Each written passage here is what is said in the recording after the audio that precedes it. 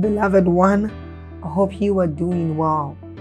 I want us to take a short reading from the book of Psalms, chapter 127. It says, if God's grace doesn't help the builders, they will labor in vain to build a house. If God's mercy doesn't protect the city, all the sentries will circle it in vain. It's really senseless to work so hard from morning till late at night, toiling to make a living for fear of not having enough. Now God can provide. I want you to see this. It says God can provide for his devoted lovers even while they sleep. Now this tells us of the great things that we enjoy anytime we come into God's presence. It tells us of the blessings we enjoy anytime we are with God. And then we can do this through prayer, through the word of God, and even as we are about listening to that. So I want us to do something. We are going to like this video. So then please hit on the like button if you have not done so. This helps YouTube recommend this videos out there to anyone, so everyone can have access to it. Also, by doing this, you help in the spread of the gospel and of the good work of this channel. Then don't forget to leave a comment in that comment section. Hit on that subscribe button if you haven't done so and you are new here, and then get on to the notification bell and do us the favor of tapping on it too. You are blessed. Stay blessed. The cost dimension. Hallelujah. This word cost and price, these are two words that many believers hate. We hate that word. The moment you say cost or price, people just resent it and they get angry. But when you say gift or reward, people say, aha, this is what I want. But the moment you say cost, we hate opening up ourselves to the cost implication of life. Unfortunately, let me tell you the truth. Get it straight and get it this night. I don't care who preaches what for you. Don't mislead yourself. You will never enter the realm of true greatness and extraordinary accomplishments if you deny the fact that there is a price and there is a cost. So the first thing I want you to know this night is that extraordinary accomplishment is very costly. It's very costly. It's not just costly, it's very costly. Number two, ignorance and failure is also very costly. So whether you embrace the life that will bring supernatural accomplishments or not, you are going to pay the price in this life. Period. Hallelujah. Outstanding success had a huge price tag. It's very costly. Failure also has a price tag. It is also costly. The difference is this: for accomplishment and success, you pay the price before it comes. For failure, you pay the price after it comes. You get that? But you are going to pay the price in any way. So you can choose to pay it now. You don't need to say, I claim success. No, you don't need to claim it. If you pay the price now, that is your act of faith to show that you have chosen. You don't just choose by saying, I choose alone. He said, if you call yourself the sons of Abraham, you would do what Abraham did. Hallelujah. People hate the word cost. They hate the word price. And so many people, especially preachers, have tried to create nice messages to explain away the fact that there is a cost implication to supernatural accomplishment. Let me tell you something. Go and ask any man, whether in the secular world or in the Christendom, who has risen to and made any level of supernatural accomplishment of whatever sort. Ask them and they will tell you there is a price to pay. Hallelujah. The one time wealthiest man in America was asked a question. He said, what is the secret of success? And he laughed. He said, secret number one, know what the price is. Number two, pay the price. Period. Know what it is, pay the price. And tonight, I pray for you that the fear of paying the price for a supernatural life, let that fear leave you. Because let me tell you something, you are afraid of what must come. So it's better to develop courage and face it once and for all. Remember, we preached the message, give me this mountain. In every mountain there are giants. If you find a mountain that there are no giants, run away. Every mountain there are giants.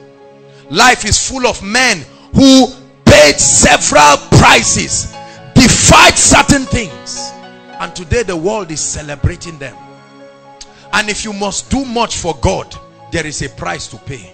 Don't let anybody fool you. There is a price to pay. Hallelujah. And tonight we will look at the cost factor, the cost implication. Hallelujah.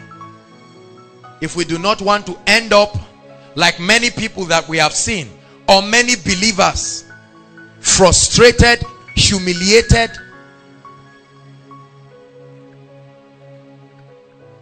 then it's important to pay the price right now. I will always quote this scripture, Lamentations 3:27. It said, it is good that a man bear his yoke in his youth. Now that you have strength, why don't you make up your mind to flog it out with destiny? So that you can enter the Sabbath and rest once and for all. The Bible says, and on the seventh day, God rested. I've said it again and again. If you have not entered your seventh day and you are resting, let me tell you, life will kick you out of that rest in a painful way. You only rest when you have entered your seventh day. Some from day one, they're already seeking rest. We live in a generation of comfort. We like comfort. Hallelujah. A lot of people we love comfort. We hate inconvenience. No. Don't keep me standing for 10 minutes. I can't take it. The sun is too hot. Go and buy umbrella for me. We are addicted to comfort to a degree that it is robbing us of paying the price for a glorious destiny. Hallelujah. Someone starts a business. The first profit that comes is buying jeans and shoe and buying one rickety car that you will keep maintaining it for the next how many years until everything eats up his money. But to pay the price and say, oh, let me just wait, let me endure. No, I want to prove a point. I want to prove a point. Comfort has destroyed a lot of people. Comfort is good, but you see, let me tell you something. When it gets to a point where it stops you from paying the price, then you are eating your future in your today. And this is the case with a lot of people. Hallelujah. This is what has birthed this false and fake life that people live. They try to pretend realms of success they have not yet come into, and so they put themselves under unnecessary pressure. Hallelujah.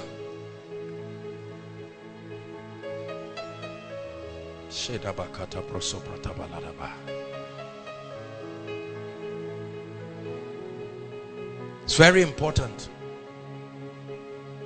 Say after me, I will pay the price. Please say it. I will pay the price. Look at me. Don't you think this message is not important this night?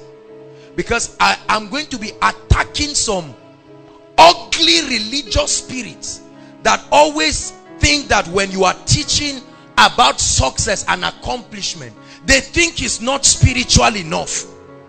I thought we just came and we should be praying, or I thought we should come and do this. Sooner or later, your lack of paying attention will punish you to a point that you will backslide spiritually without knowing. Hallelujah.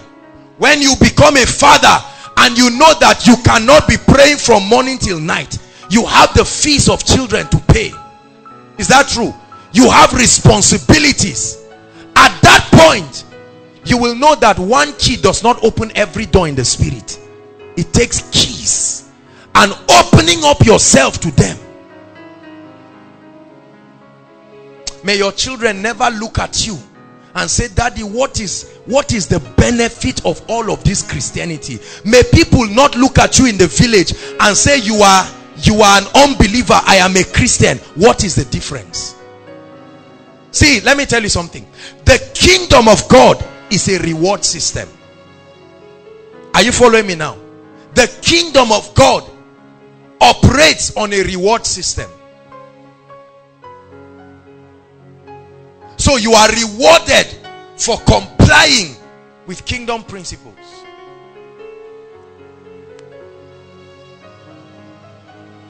I made up my mind years ago that I was going to end some things in my life forever. And I knew that to do that, comfort will be out of the way. And this is my first encouragement for you this night. Take this unnecessary spirit of luxury and comfort. It's not bad. Pack it up and keep it. A day will come when you will be comfortable indeed. Not now. The Bible says the vision will speak at the end. No vision speaks at the beginning. It says in the end it will speak. Hallelujah. Another deceitful approach to success is waiting for God to do everything. Have you seen people like that? I know God will do it. I know my God will do it. Are you not the king of the heavens? You can do anything you want to do. You can bless whoever you want to bless. You can curse whoever you want to curse. Let me tell you straight to the point. If that is your philosophy, then your suffering has not yet begun. The Bible says the heaven of heavens belong to the Lord. He said, but the earth has he given to the sons of men. If you do not take charge of your destiny, you may be very surprised. Hallelujah. I'm going to be talking about three aspects, three levels of the cost. Number one, we will quickly look at the spiritual cost. The first cost is the spiritual cost. You want to live a life of extraordinary supernatural accomplishments. No matter who you are, the first price to pay is your spiritual life, the spiritual cost. Hallelujah. There are many of you right now. If I ask you, what are you doing towards your success? You say, I'm trying to look for money. I'm looking for capital. May God just bless me. Let me just get money and see what I will do. Or somebody is running somewhere and say, I'm just trying to look for a job. I'm trying to look for this. And we pay very little attention, if at all, for some of us, our spiritual lives.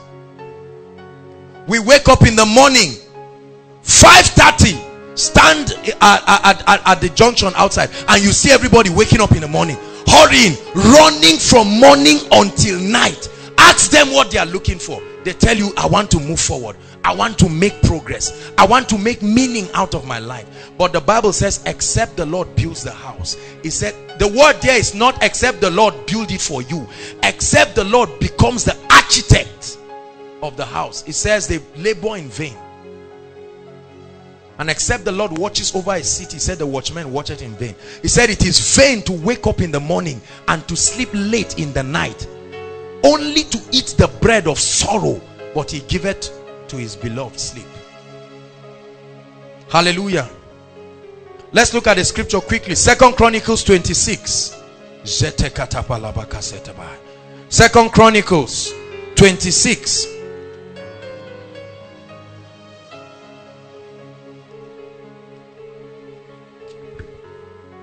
Second Chronicles 26. If you're there, say amen. Verse 5.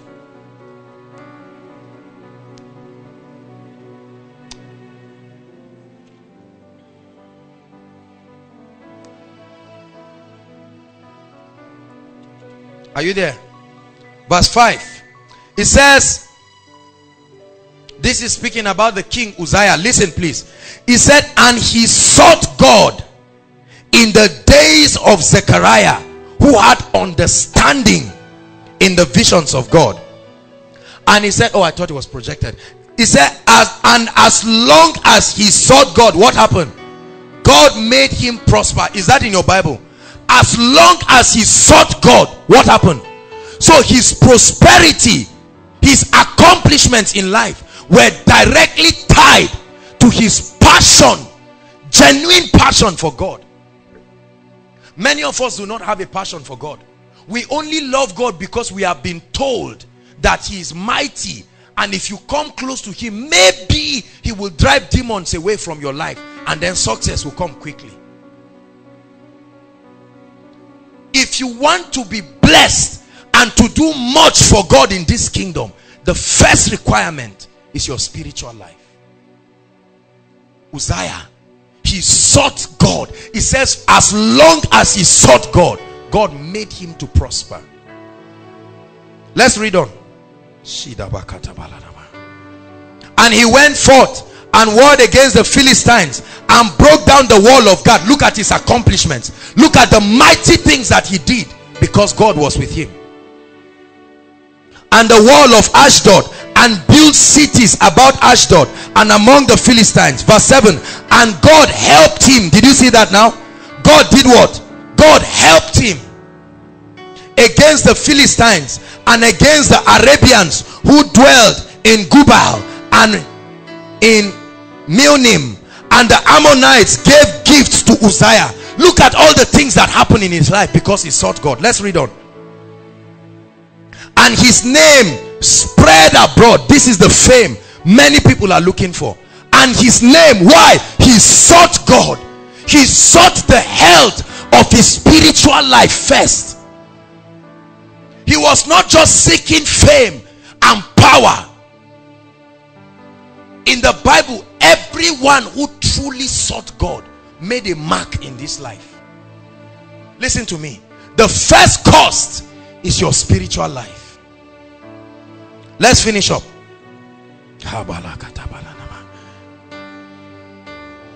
For he strengthened himself exceedingly. 9. Moreover, Uzziah built towers in Jerusalem. Look at this accomplishment. At the corner gate and at the valley gate and at the turning of the wall, and fortified them.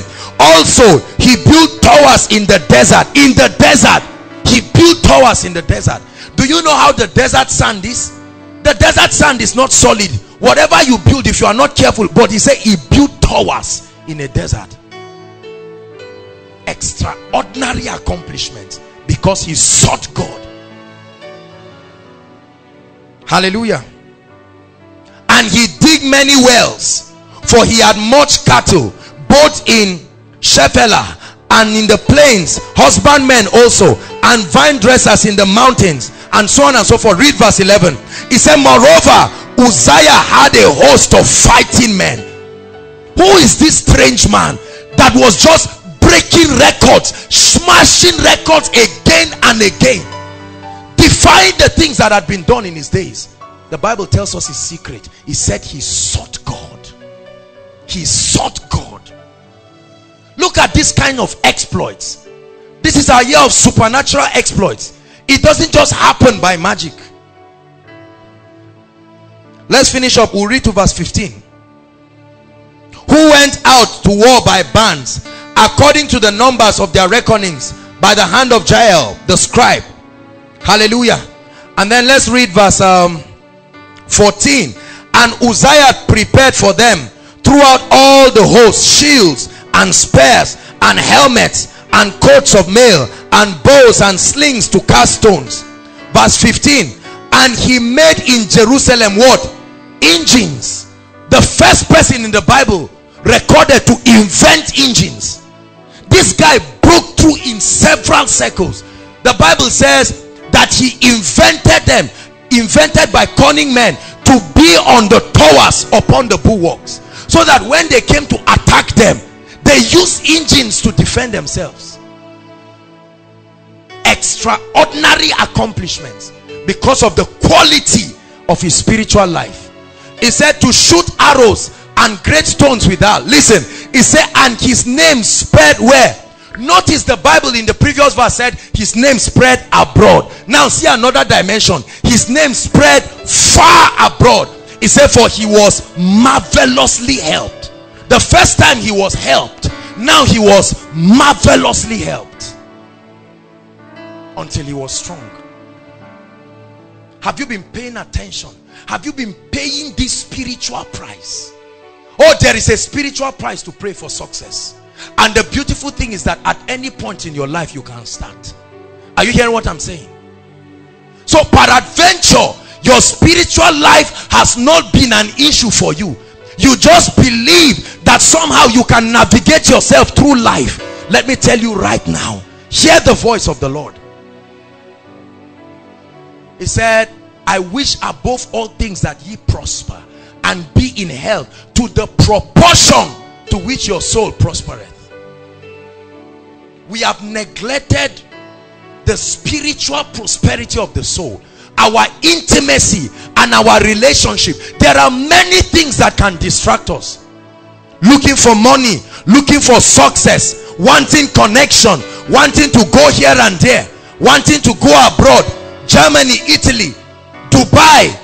Everybody wants to go. Let me tell you something. If you pay attention to your spiritual life first, you will be helped. The Holy Ghost is called a helper, and the Bible says Uzziah was marvelously helped. He enjoyed a rich dimension of the Holy Spirit. Let me tell you, when God backs you, you must succeed. It doesn't matter what the odds are. Say, I take my spiritual life seriously. The spiritual cost. Under the spiritual cost, the first price you need to pay is revelation and wisdom. Everybody say revelation. You want to accomplish much spiritually in this kingdom. We're talking about your spiritual cost now. Revelation and wisdom. Paul prayed to the church, especially in the church in Ephesus. Ephesians 1 from verse 17 down. He said, I pray to the God of our Lord Jesus Christ that he may grant unto you the spirit of wisdom and revelation in the knowledge of him. The heart of your understanding, the eyes of your understanding being enlightened, that you may know. Revelation and wisdom. What is wisdom? Wisdom is the ability to take the truth of God's word and put it into practical application to deliver results for you. Anything you claim to know that is not useful in your life, is not advancing the kingdom, is not improving the quality of your life, dump it. It's a waste of time. Wisdom is not just the right application of knowledge, it's the ability to take the truth of God's word and offer solution to life's problems. And the Bible says, Daniel 12 verse 3, it says, and they that be wise shall shine like the firmament of the heavens. Daniel 12, it said, and they that be wise shall do what? Shall shine as the brightness. You want to be a star? You want to rise above? Get wisdom, get revelation, understand how things work in the spirit. When you understand the spiritual laws that are responsible for delivering certain results, I promise you, life will bow to you. Hallelujah. Are you listening to me? So pay the price. Let your spiritual growth be constructive. It's not just coming to church and learning all the nice spiritual languages. Go for revelation. This is what we seek to teach. Not revelation of stories, principles, keys. I will give you the keys of the kingdom. When you find the key to this door, you can open it. When you find the key to this door, you will open it. When you find the key to that door, you will open it. If you do not have the door, you can pretend the door is open, but sooner or later life will demand you to go outside, and it will be evident that you do not have the key. There are many people pretending to have found it, rather than humbling themselves to say, no, look, let's take this thing. Can I tell you something? No matter how long, find it. He said the kingdom of God is like a man who is searching for a pearl. When he found it, he sold everything he had to buy that land. When you pay the price to get revelation, it will reward you. Please listen to me. Finance in the kingdom has spiritual laws. Health in the kingdom has spiritual laws. Victory over sickness and death and failure has spiritual laws. Success in life has spiritual laws. Favor has spiritual laws. They don't just happen. A good marriage is governed by spiritual laws.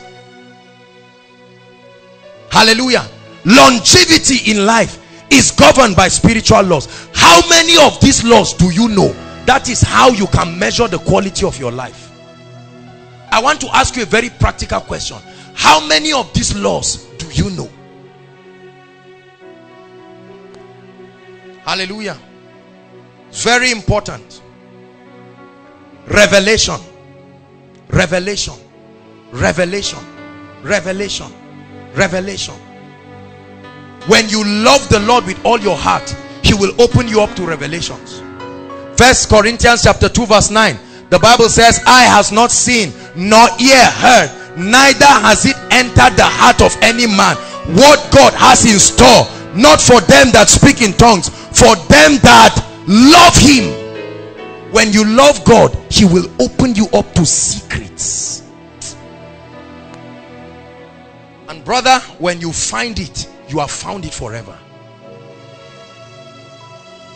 When you truly love God, and for as long as he sought the Lord, God made him to prosper. Have you been seeking the Lord in your quest for accomplishment? Have you been paying? Is God part of your success equation? I love the Lord with all my heart. The Bible says in 1 Kings 3 verse 3, it says, and Solomon loved the Lord. Solomon loved, that was the basis of everything that he did. And Solomon loved the Lord.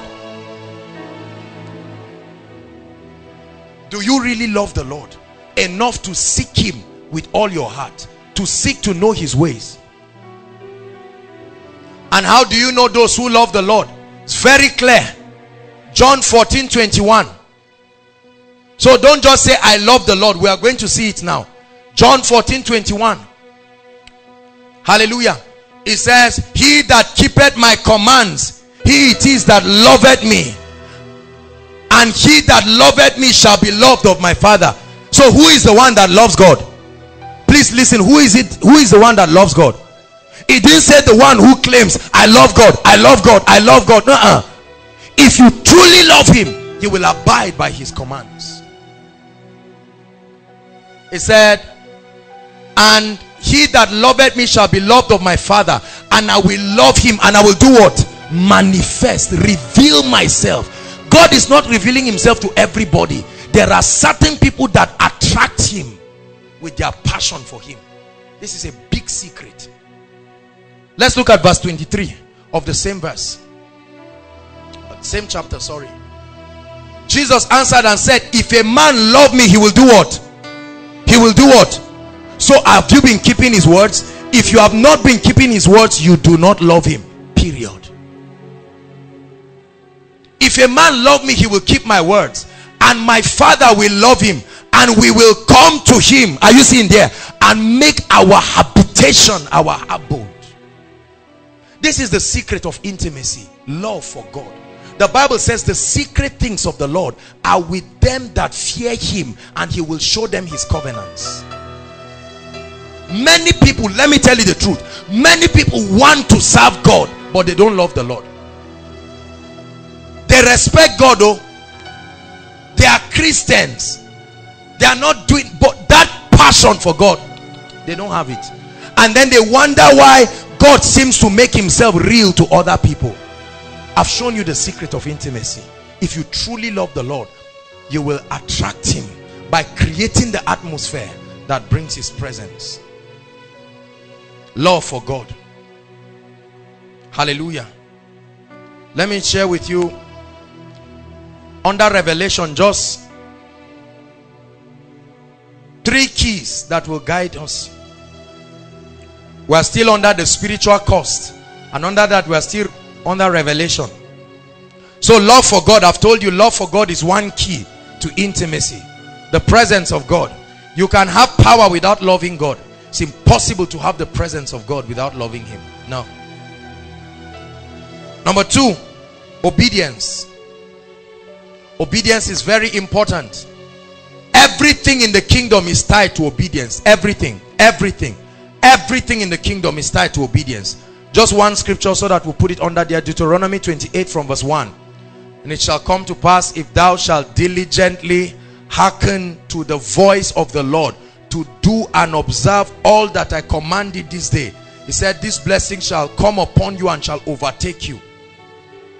Hallelujah. He said, you shall be exalted above all nations, and this blessing shall come upon you and overtake you. Deuteronomy 28 verse 1.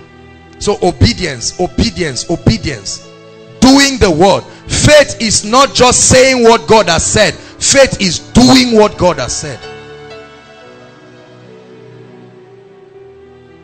So love, the key to the presence of God. The key to deep secrets in the spirit. Obedience, the key to committing God in anything you are doing. The Bible says you are only willing to judge all disobedience when your obedience is complete.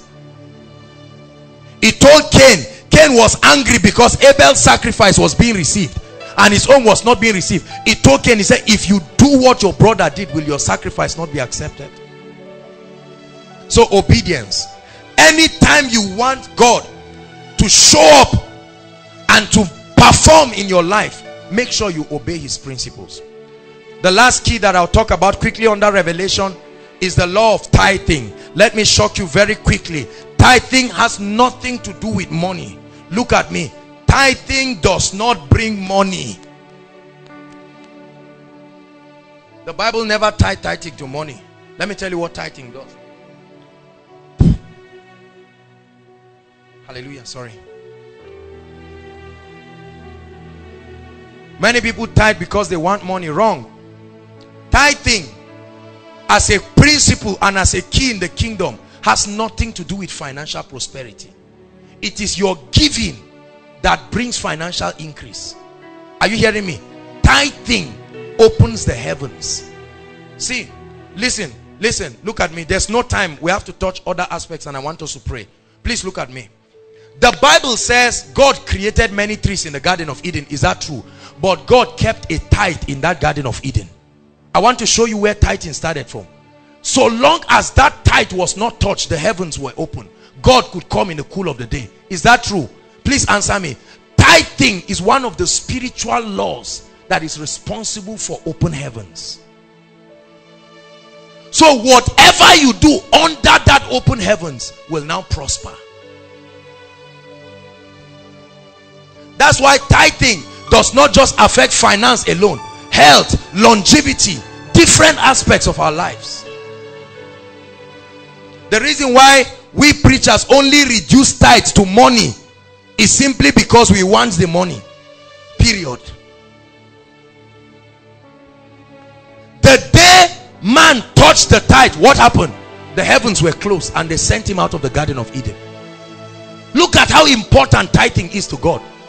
So long as man did not touch the tithe, he could enjoy any other tree. He touched the tithe, God sent him out. So many of us are operating under closed heavens. You are giving but under closed heavens. You are serving God but under closed heavens. Let me tell you something. I don't care whatever you do. See, the devourer is not a demon. The devourer is a principality. He operates on legal grounds. Principalities operate on legal grounds. Are you hearing what I'm saying? That means you don't pray them away. You don't pray them away. There are kingdom principles that keep them at bay. Please understand this. He said, in my name they shall cast out what?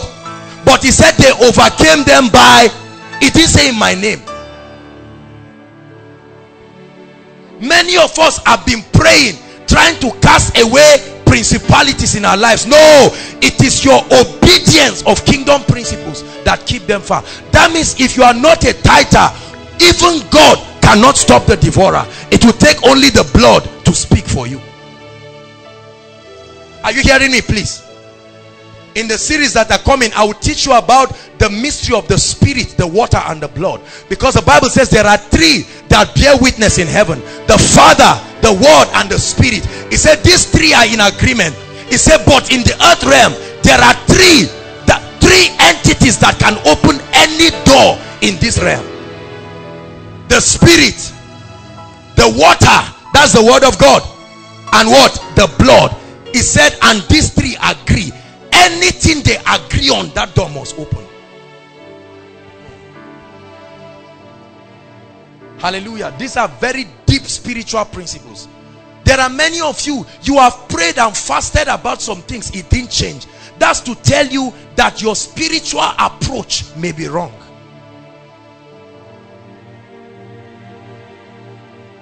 Hallelujah. Let's continue. Tithing, the heavens will open over you. Everybody say, in the name of Jesus, I receive grace to be faithful. I need my heavens open. See, when your heavens are open, you will know. You will know your heavens are open. One time I was praying, I think around chapel, and the Lord showed me a vision. I looked up and I saw like two ancient gates. They were closing and opening, closing and opening. I said, Lord, what is the meaning of this? And the Lord told me, this is the heavens opening and closing over people, and this is the faithfulness of tithing. Please take this serious. Tithing does not bring money. Tithing opens the heavens. When the heavens are open, anything done under that open heavens will succeed. You see why some of you have been giving? You have been giving to the poor, you have been giving to the needy. Things are not working because the heavens are closed. The devourer just needs to look at your heavens and know whether he's permitted to come to your life or not.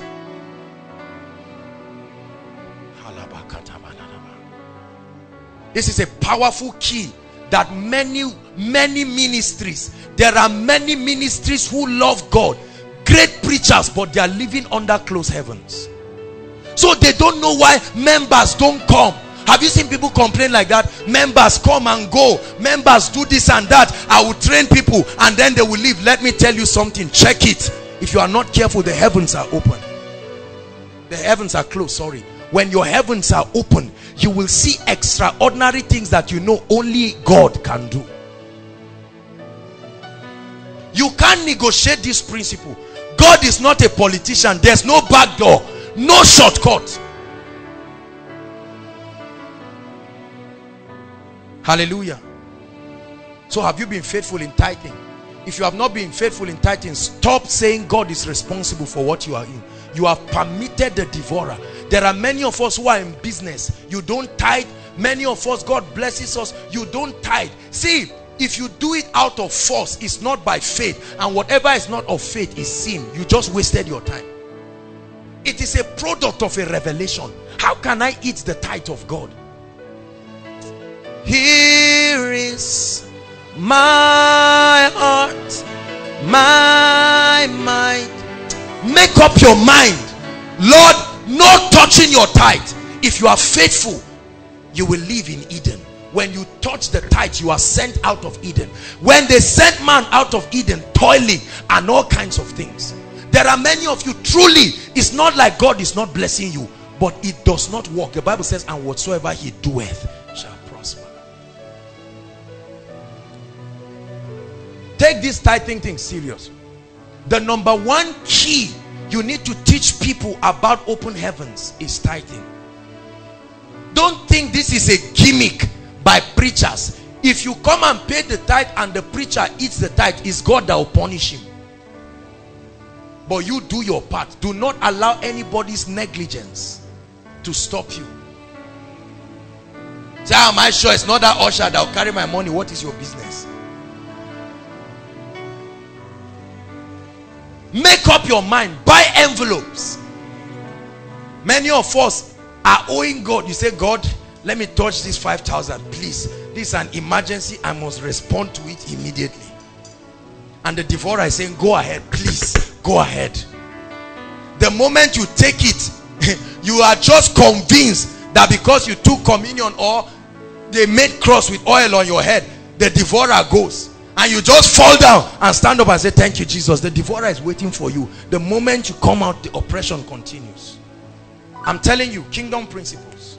Supernatural accomplishment starts with an open heavens. He said you will see the heavens open. The moment the heavens are open, angelic activities begin in your life. When Jacob saw the heavens open, what happened? Angels started ascending and descending. And Jesus told Nathanael, he said, you are shouting because you have just seen these things. He said you will see greater things. What are the greater things? You will see the heavens open and the angels.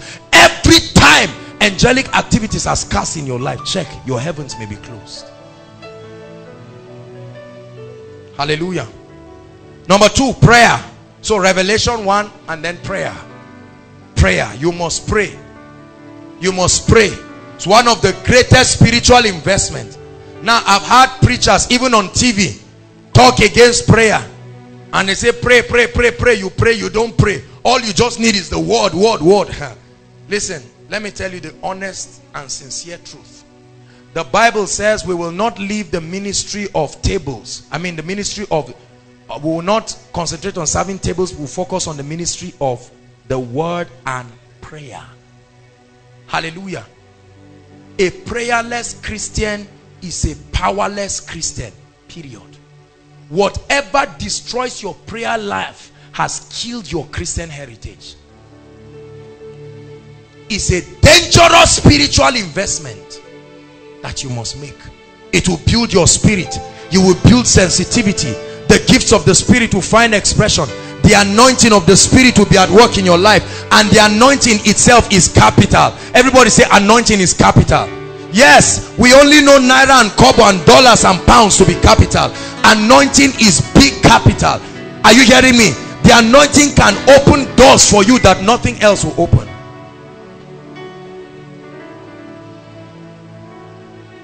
Anointing is great capital.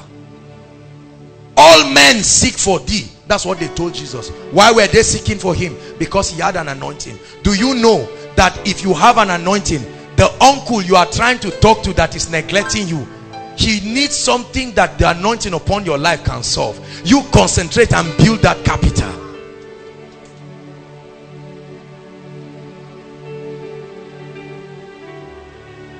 I have entered places today that if I was not anointed, there is no way on earth at this level of life those doors would have opened. Impossible. Impossible.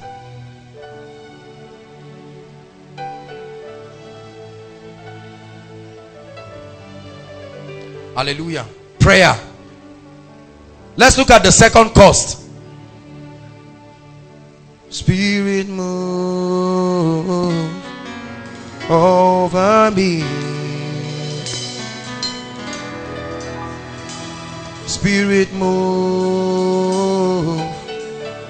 over me. Intellectual cost. Everybody say intellectual cost. Say it, intellectual cost.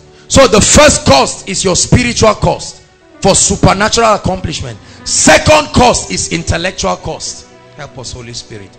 Isaiah 5 verse 13. Everybody, while you are opening, I'd like you to shout, knowledge is power. Not that school along high dogo. Say knowledge is power. Say it again, knowledge is power. Hallelujah. Knowledge is truly power.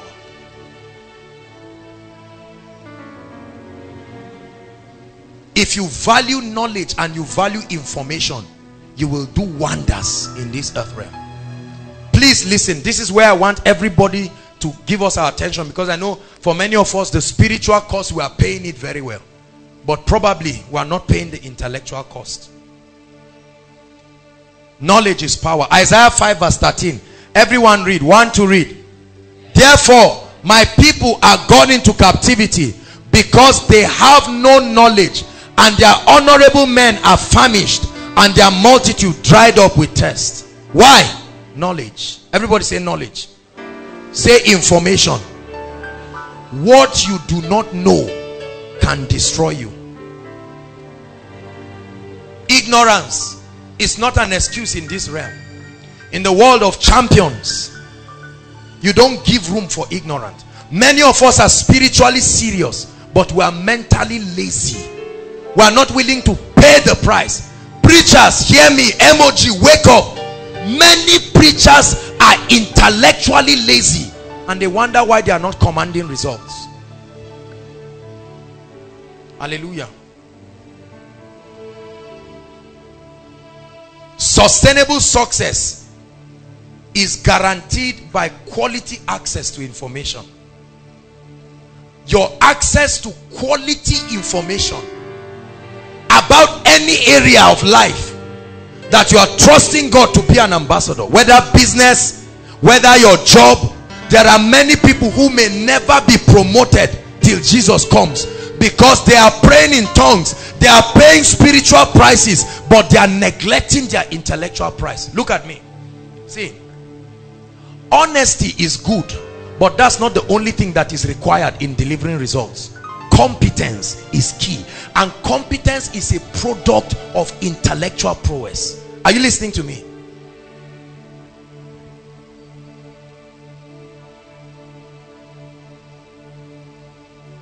Many Nigerians have dreams and visions. There are many books. Dream big, have a great vision. That's wonderful, but just having a dream or a vision may never bring it to pass. You must get the knowledge and the information it takes to push that vision from being a dream until it starts walking on two legs.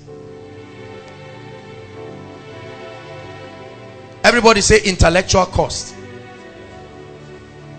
Ignorance is very costly. I told you, very, very costly.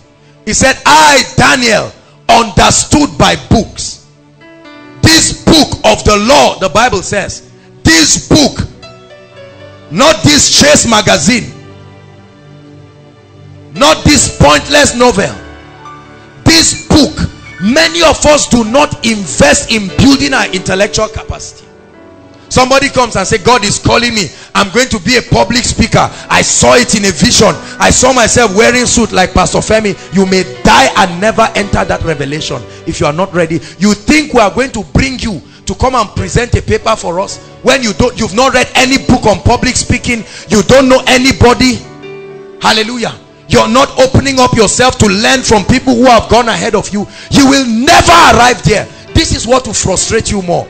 Many Christians are frustrated because they cannot understand why, although they are praying, although they love God, they see that they are lazy intellectually.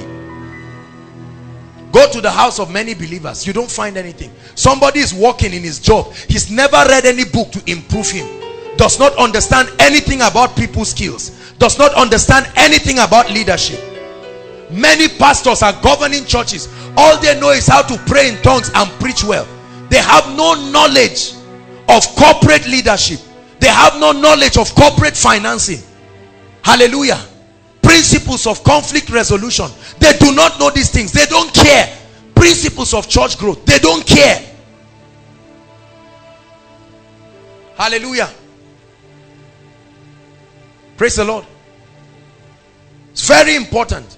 Many of us do not pay the price to build ourselves intellectually. You believe God is calling you to be a reality TV show, or a hostess or host, or marriage and whatever, and you sit down, people ask you, what do you know about marriage? Is the coming together of a man and a woman to be a husband and wife.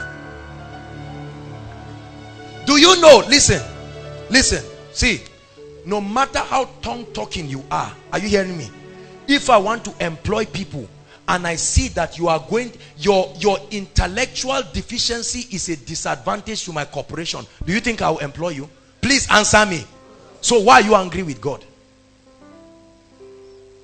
There are many people who are not interested. Listen, this is important. They are not interested in building themselves. They don't build capacity. How many books do you have in the area you believe God is sending you to? See, let me tell you, we live in a world where the basic knowledge you get from university is not enough. Are you hearing what I'm saying? Listen, there must be an added advantage. The difference between the 5 virgins who were wise was that they took extra oil. There are many people who go into business. They don't know anything about the business. They just hear somebody went to Dubai and went and brought containers. You too, you stand up. Carry everything you have home and abroad. They go and throw you away from the airport.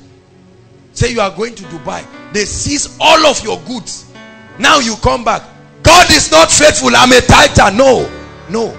Everybody say intellectual prowess. Psalms 45 verse 4. Can we look at it quickly? We're going to pray. Psalms 45 verse 4. God is doing something in this place. He said, listen, and in thy majesty write prosperously, because of what? Truth, information. Write prosperously because of the truth that you know. Write prosperously. Bishop Oyedepo said something that touched me in a very powerful way. He said most restaurants, you can go abroad and see certain restaurants and they tell you this restaurant is 50 years old. Is that true? This restaurant is 70 years old. The owner has died, yet the restaurant is still on. In Nigeria, somebody opens a restaurant.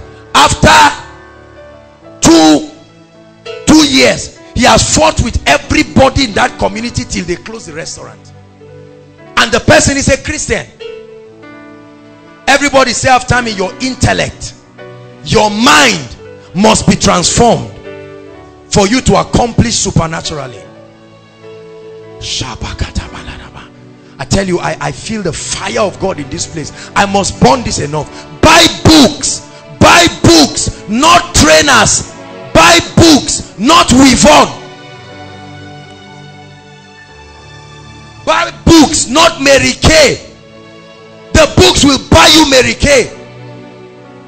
See, he said buy the truth, sell it not.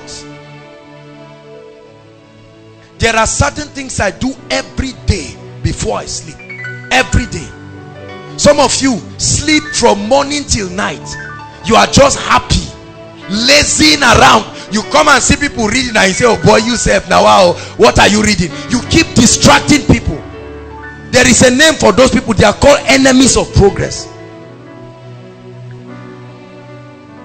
How many of us pay attention? There are many of us, visitation, hopping from house to house, hopping to people's office, gossiping and discussing things that have no bearing to your future. Great men, hear me, are men who have learned to settle down and build their minds. That you are a Christian is no guarantee for you to allow yourself to be mentally lazy. They give you a speech to prepare. You didn't prepare for it. You are not serious about it. God has brought favor. Lack of intellectual preparation killed the favor out of your life. Hallelujah. There are many of you, oh, God is calling me into decoration. What do you know about decoration? How many books? Show me the DVDs you are watching about those who are champions in decoration. And you come and just keep slipping dirty pieces of paper for people. Please give me a contract. I am a Christian. I'm your member. So what? So what? Oh, I can make hair. Don't patronize that person. Is an unbeliever. Patronize me. The person he said, plait me all back. You plait like this. Yet you think that the person will just say, okay, you are a nice Christian. Are you contending to improve yourself? I improve myself every day. I'm not satisfied with where I am in every area of my life. Show me what you are doing to build your mind. Show me the investments you are making mentally, and I can tell you whether you will be part of the world changers or you will be part of the storytellers. Are you listening to me? Very important. Lay your hands on your head and say after me, in the name of Jesus, I receive grace to build my mind. I will buy books. I will buy DVDs. I will build myself in the area I've been called to function. I will be the best.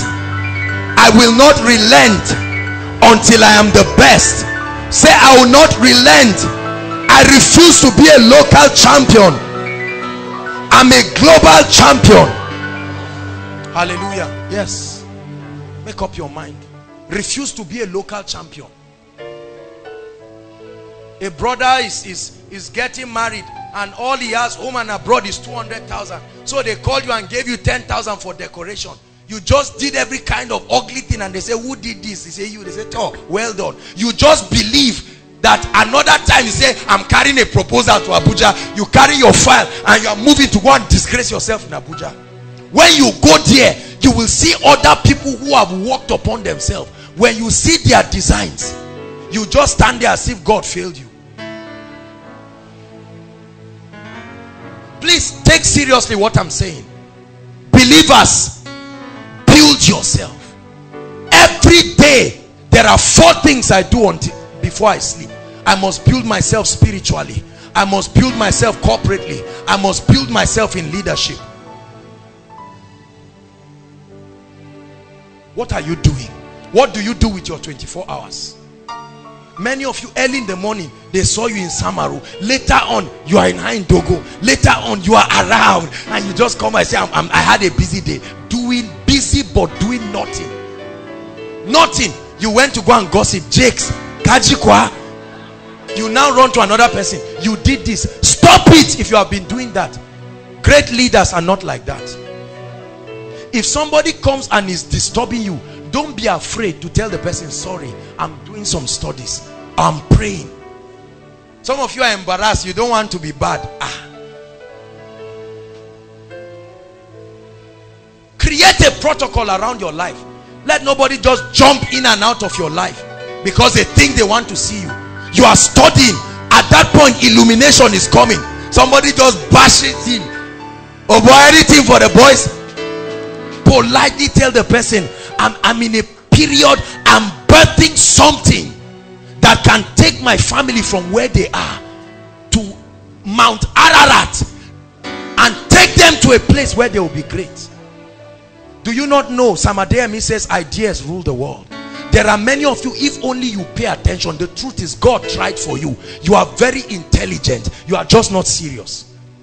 You can't sit down and pay the price. And you know something? Listen, the truth is, if you really want to be great, God will open the way for you. The reason is many of us do not want it bad enough. That's why the way has not opened. I don't care what it is you want. If you desire it truly, it said you will seek me and find me when you seek me with all your heart. There is a level of passion. When I want things, I get them. Oh yes, I get them. I will pay any price to get it. For me, pain is not an issue. Hallelujah. When I travel and people who have gone ahead of me in any area of life are talking, I get a biro. I'm just listening to them ardently, or I'm just typing on my phone. I'm listening to the wisdom they are bringing. While I'm listening, I'm reaching out to my pocket, finding any seed there to connect. You see, let me tell you, I taught this already in Commanding Results, the law of honor. Things do not just happen. Are you hearing what I'm saying? Things are made to happen. The truth is, whatever area it is you are trusting God to go to, there are people who are carriers of that grace. There are people who have that knowledge. You want to plait, you believe you want to start a salon. Have you gone to somebody who has a salon and tell the person, see, I have 2,000 naira. Can I give you this 2,000 naira and be coming every day and be learning for 1 hour? I plead with you. Say, me? I started plaiting somebody. All these people, this arrogance is what has kept a lot of people. Humility. If you do not humble yourself, you will never build your mind. Don't wait for people who have solution to come and meet you. Doctors don't look for sick people. They establish an institution called a hospital, and the sick people look for them passionately. And even in the hospital, there are different kinds of wards according to your desperation. There is a word called emergency ward. When you really need help badly, they take you to that ward. Life has emergency ward. There are many people who you can get tired of your life. that you say, no, I'm not going to any, I'm going to an emergency ward. Build yourself. Build yourself. Oh, God wants to make me a pastor, and God showed me in a vision, I'm going to have 1,000 branches. My brother, start going for knowledge before you die early. The trouble of managing yourself is even killing you, and you want to manage 1,000 branches full of members. See, this is why God does not answer the prayer of a lot of people. They want crowd. They do not know the complexities that come with managing people. Every day there is a case somewhere. This is what was wearing Moses away. And his father his father-in-law Jethro began to give him a key on how to, he would have died for nothing. There are many men of God who are dying because they are doing everything because they do not understand the principle. Everybody say, I receive grace to build my mind. Jordan bookstore is there. You can start. Let me see how many of you believe that you are going to do business. Let me see your hands. Business people, whether potentially or presently, what are you doing in that line of business? Keep your hands lifted so that what are you doing? Are you doing anything? Or you are just coveting other people who have gone ahead and say, hey, God, oh, this is lucky. Oh. Please drop your hands. Take it seriously.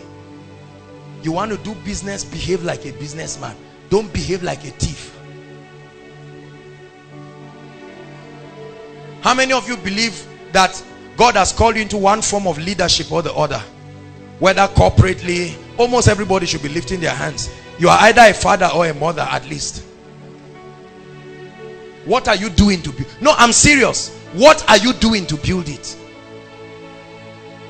I build myself every day.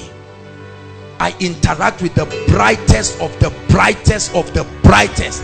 I love everybody, but I will not learn from everybody.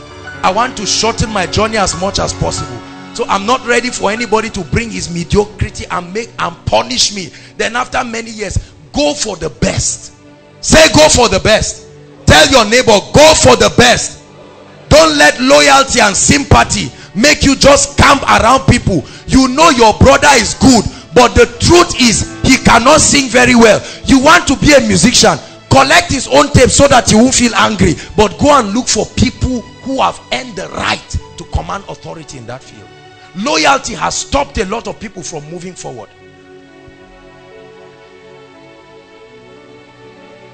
A man of God who is not a businessman, doesn't know anything about business, is organizing a business expose and preaching all kinds of messages that don't make sense. He's a good man of God, but a bad businessman. And a lot of people carry all of those principles, and life flogs them back. Love your pastor, honor your pastor. If he's not a businessman, look for a businessman and listen to him.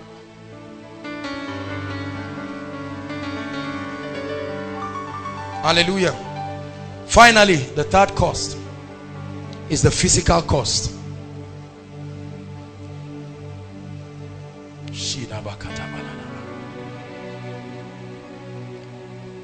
If you're angry with me, that's a sign that God is working on you seriously.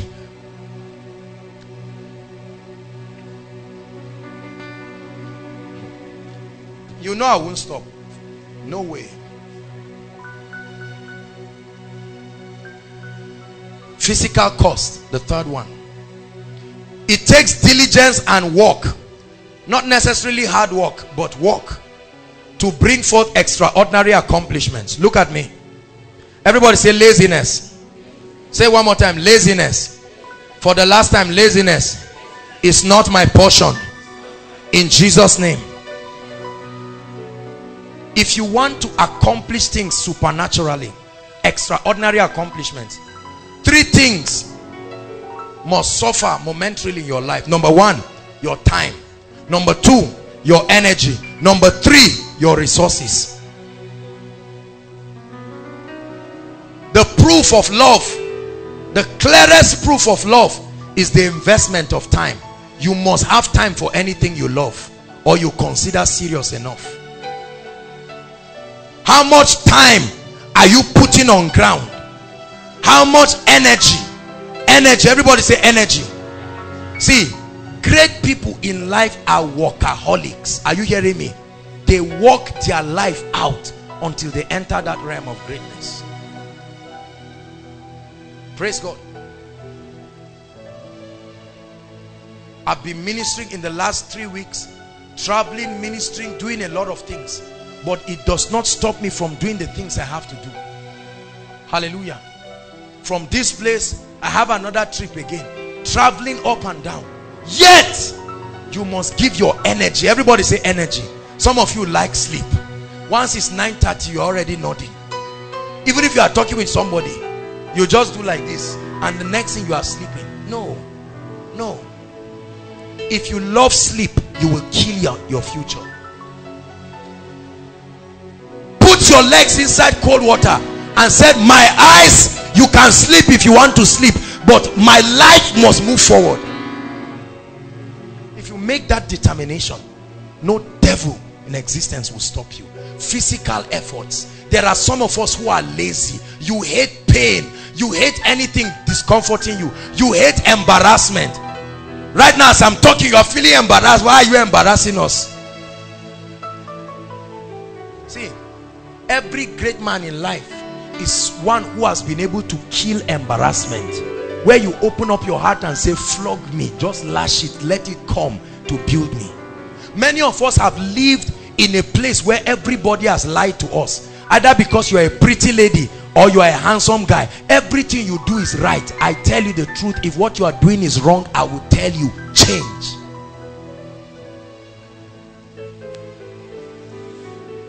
Proverbs 14 verse 23. We'll look at a few scriptures and we'll pray. Your destiny must move forward in the name of Jesus. Proverbs 14 verse 23. Let's read together. 1 to read. In all what?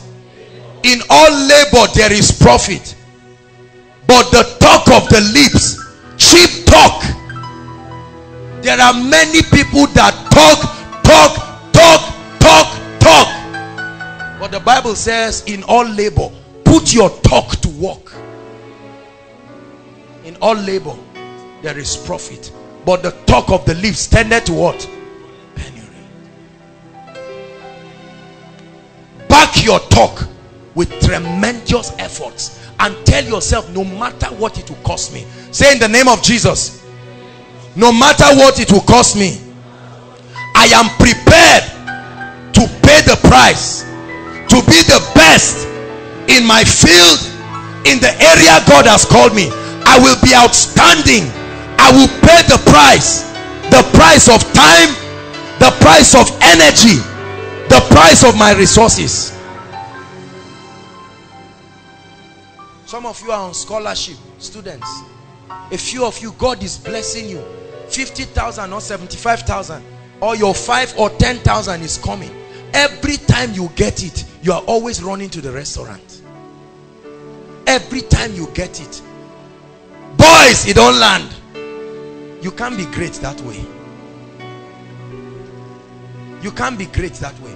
So you create a momentary feeling of being successful. Why don't you pay the price and create the real one? Stop pretending like you are there when you are not there. If your capacity has not reached for Indomie, take Gari and use them. Are you following me now? If your capacity has not reached for baked beans, get the normal one. Shake off all those things from it and cook it, giving thanks, knowing that it will change. There are too many people living fake lives. Fake lives. You create an impression you do not have the resources to defend. Somebody comes, you see my watch now, you say I must buy this kind of watch. You go and pack your whole finances and frustrate yourself, and you are suffering alone, and God will say sow it when you buy it. That's frustration for you. See, let me tell you, say after me, there is time for everything. Say it. Be careful what you covet about people, and don't put yourself under pressure. You don't need to prove a point to anybody.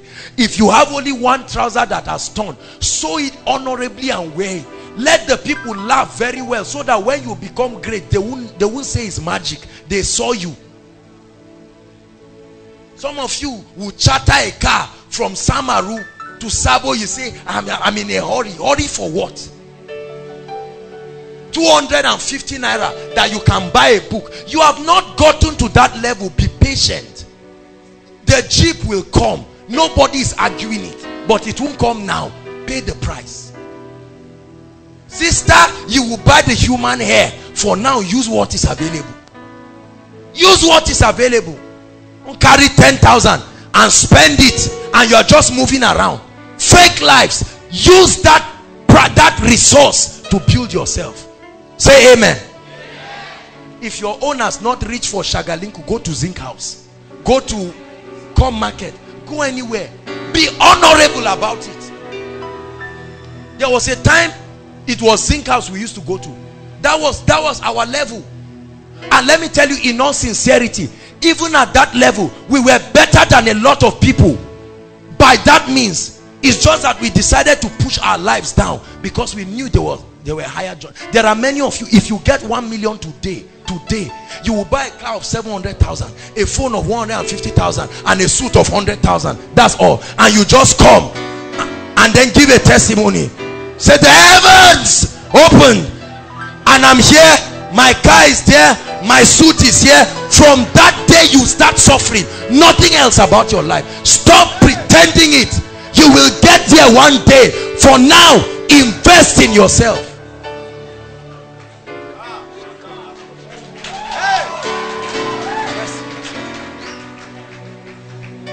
Don't waste your time. You think people are looking at you. Let me tell you, they are not looking at you. They have enough problems in their lives to face. Don't deceive yourself. They are not looking at you at all. They have serious issues about their own lives. Proverbs 10 verse 4. We're rounding up.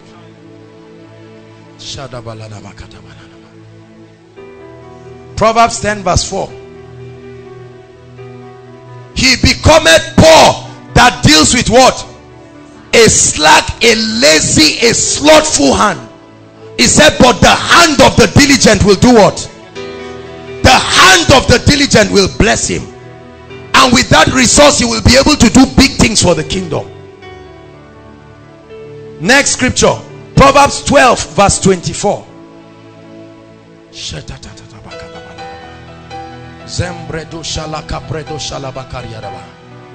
The hand of the diligent, again, God says scriptures about hands. About hands. The hand of the diligent shall bear rule. In other words, shall lead.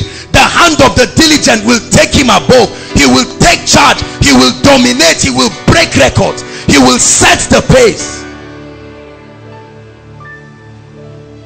But the slothful hand shall be made to pay a price, shall be under tribute. One last scripture. Proverbs 20 verse 4. Above all, the sluggard will not plow. And what is his excuse? There is cold. Therefore shall he do what? Therefore shall he do what? Now is the time to sow. Many people, let me tell you, thank God you are hearing this now, because there are people who think you are wasting your time. I promise you, they will pray in tongues and still beg in the days to come. It's not a false prophecy.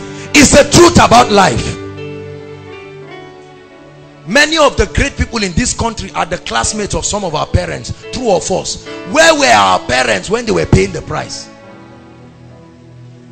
And they get angry when they see them. This is what happens to poor people when they don't pay the price and they see others that go ahead. See, every time you accomplish supernatural things, you create an effect that agitates people because of the frustration. You respond to critics not by replying, by producing more results.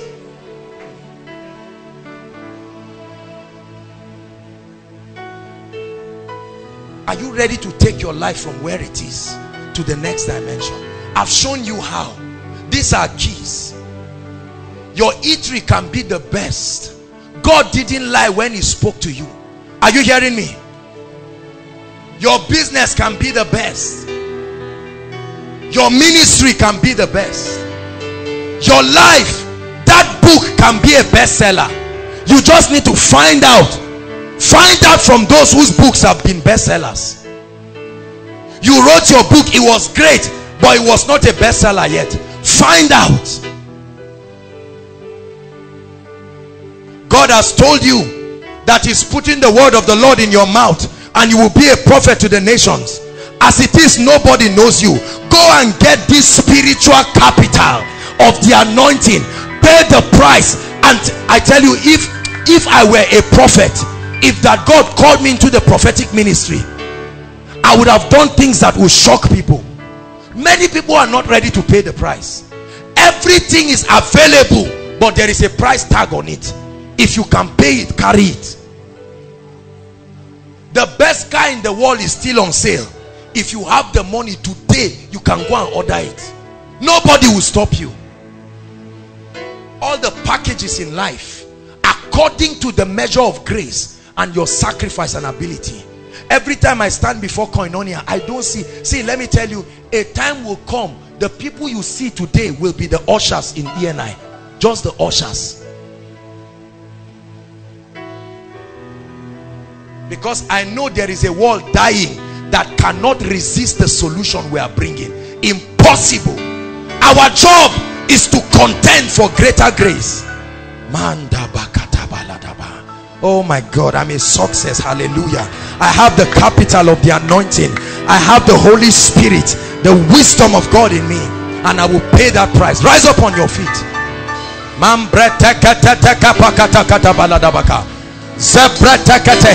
bring you words of comfort. It will not always remain like this. Your life will change. Lift your voice and begin to pray in tongues.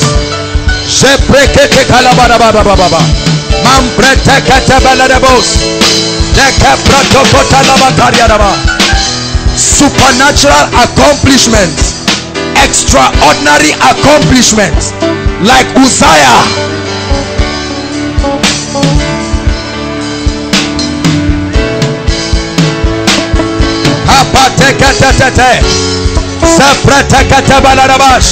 Make sure you are praying.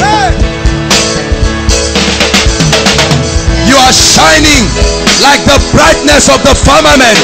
You may start from Zaria, but I see you going far. Don't say I cannot get there. Walk by the principles. They will open you up to those gates. The nation will stand and give you an ovation. The nations will reward your sacrifice.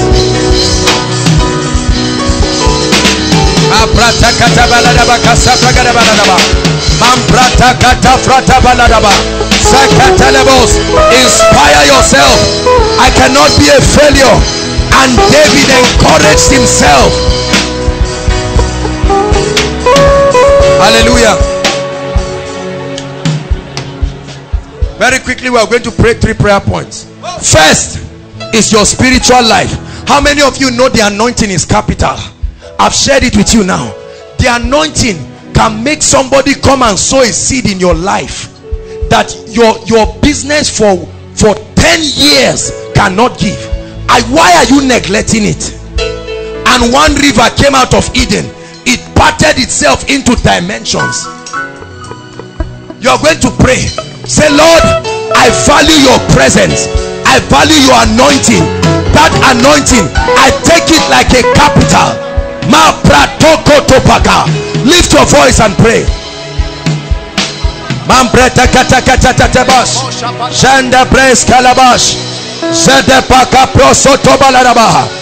Hallelujah.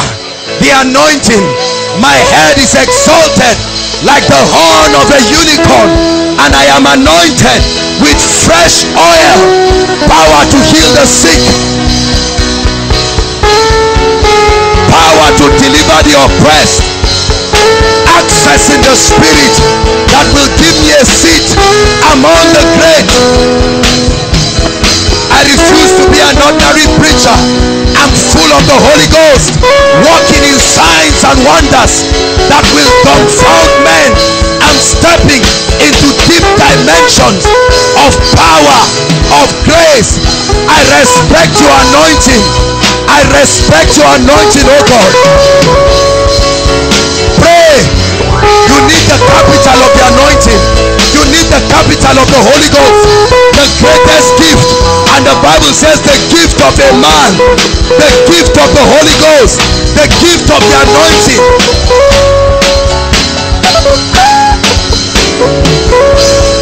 They told Jesus, all men seek for thee, all men seek for thee, rich men seek for thee, blessed people seek for you because of what you carry. If you carry grace, they will look for you. If you carry power, they will look for you. If you carry unction, they will look for you. If you carry fire, they will look for you. They will invite you. They will sow into your life. They will bless you.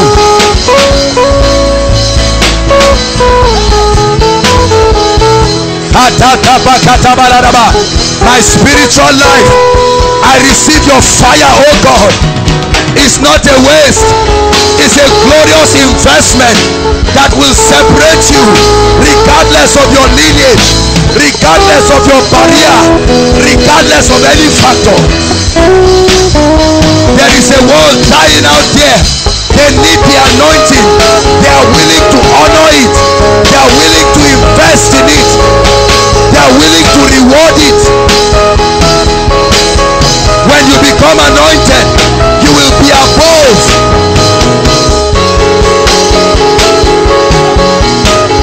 Hallelujah. Hallelujah. Praise the Lord.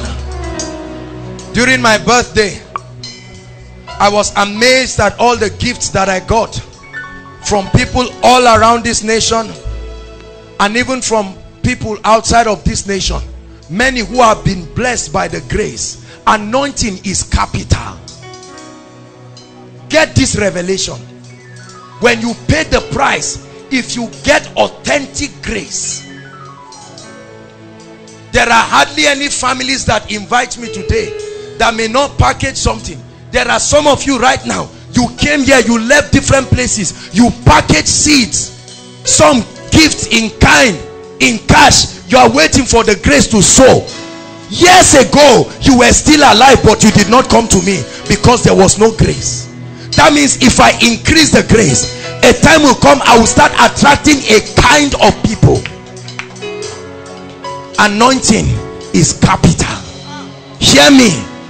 He said, because thou lovest righteousness and hated wickedness, therefore God, even thy God, has anointed you with an oil of gladness that makes you above your fellows. I hardly pay for things in my life right now. I hardly pay for anything because everybody is scrounging to pay something for me. That's what the anointing can do in your life. Stop struggling. Go for the anointing. Go for grace. Go for fire. Go for power, and see the way it will raise you. All other factors notwithstanding, there are people who would never listen to me, but they have been compelled by the power of his presence upon my life.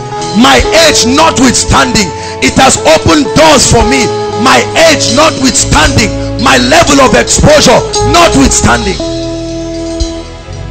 Do you know that the anointing is capital? It can end inferiority in your life. When you have something, men will come to drink of it.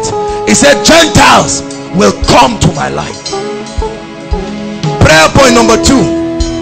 You're going to say, Lord, I've been intellectually lazy. I don't buy books, I don't read, but I repent this night and I begin to build myself.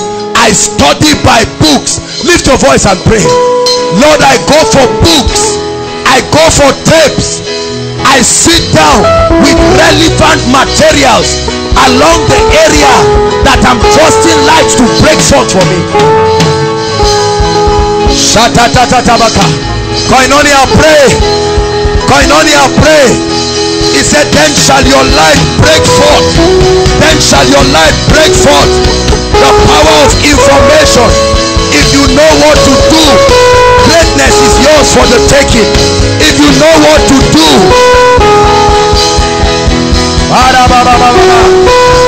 And Uzziah invented engines. Pray. My mind is blessed. I am not God. Pray. study books. I buy exercise books. I study every day. I sit under mentors. I sit under men that carry the things I need, whether in business, whether in leadership. There are men who have gone ahead already. Listen to them. Receive mentorship from them through books, through tapes. Prophesy to yourself, I'm an extraordinary leader. I'm an extraordinary entrepreneur. I'm an extraordinary businessman.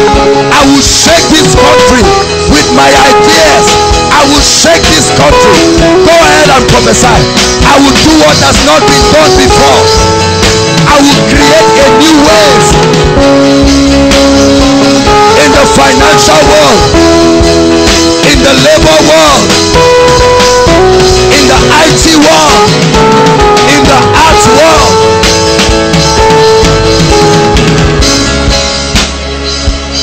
Hallelujah. Last prayer point.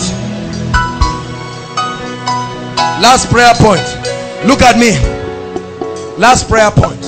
You're going to pray and ask the Lord. You're going to say, Lord, give me such grace that I will not be afraid of pain and embarrassment. These two things, if you can conquer pain and you can conquer embarrassment, I salute you, because you must be a world champion. Pain, embarrassment, these two things, if you are still conscious of pain, whether in the cold, whether in the rain, you will invest time, you will invest energy, you will invest resources. Lift your voice and pray. Let pain, oh God, not be an issue for your people. May they know no pain. May they know no pain. May they be men fearless, men strong, men of grace, men of audacity,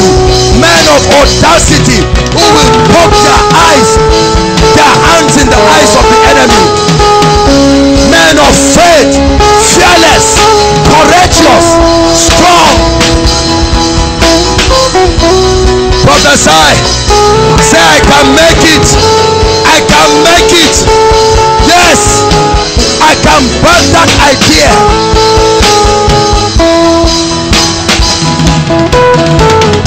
Great men are those who have survived much pain. Great men are those who have survived what ordinary men cannot survive. Great men are men who have endured. Great men are men who have tried and didn't stop. They fell, didn't stop. They were weak, didn't stop, until they emerged as champions.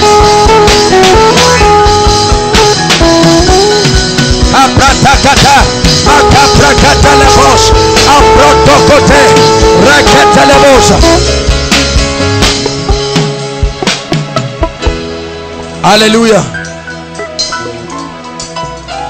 I speak a message of hope. Some of you are like Samson. Hear me. For whatever reason, your hair has been cut. Some, even your eyes have been plugged, and your family members are laughing at you to scorn.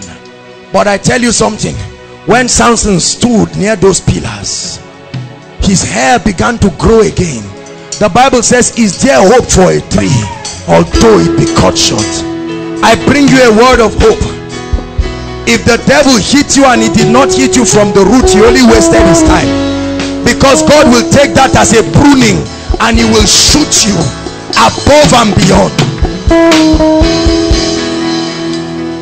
Hallelujah. So get books, get tapes, get serious. You know any of your friend that is not serious, don't criticize them, encourage them in love. For many of you who Satan is using your yesterday against you right now, I silence the voice of that accuser of the brethren, because the Bible says that judgment has been declared upon him. Your mistakes of yesterday cannot follow you into your tomorrow. There is a brand new day. You can rise again. You can glow again. You are still that champion. Nothing is missing. Nothing is broken. The miracle is not in what you have lost. The miracle is in what you have left. If you have ears to hear and 2 legs to walk again, you will bud again. You will become a mighty tree. Hallelujah. The power of God is a derivative of his word. When you want to experience the power of God, it comes at the instance of his word. Habakkuk chapter 3, when you read from verse 3 and 4, a scripture that has blessed me very much, particularly verse 4. The Amplified rendition says that there was light that emanated, the brightness of the light that came from the horns, from his hand. And it says, in that light was the hiding place of his power. So when the light of God comes, his power comes to honor that light. The assignment of the anointing is to insist that the word does not look like a lie. So without the word, the anointing has no assignment. The assignment of the word of God is to validate that which has come from the word. When the word of God comes, then his power can now find its place in the midst of his people. Are we learning? The Bible records that Moses had a very interesting encounter, and in Exodus chapter 25, please turn there, we'll hurry up for the sake of time. Let's begin our reading from verse 10. Moses was instructed by God himself, and he was told to build an ark. Thou shalt make an ark of shittim wood, he says, 2 cubits, and all of that, and he gave all of the dimensions. The extended reading is down to verse 22. And you see that he was instructed to construct an ark made of very precious wood. And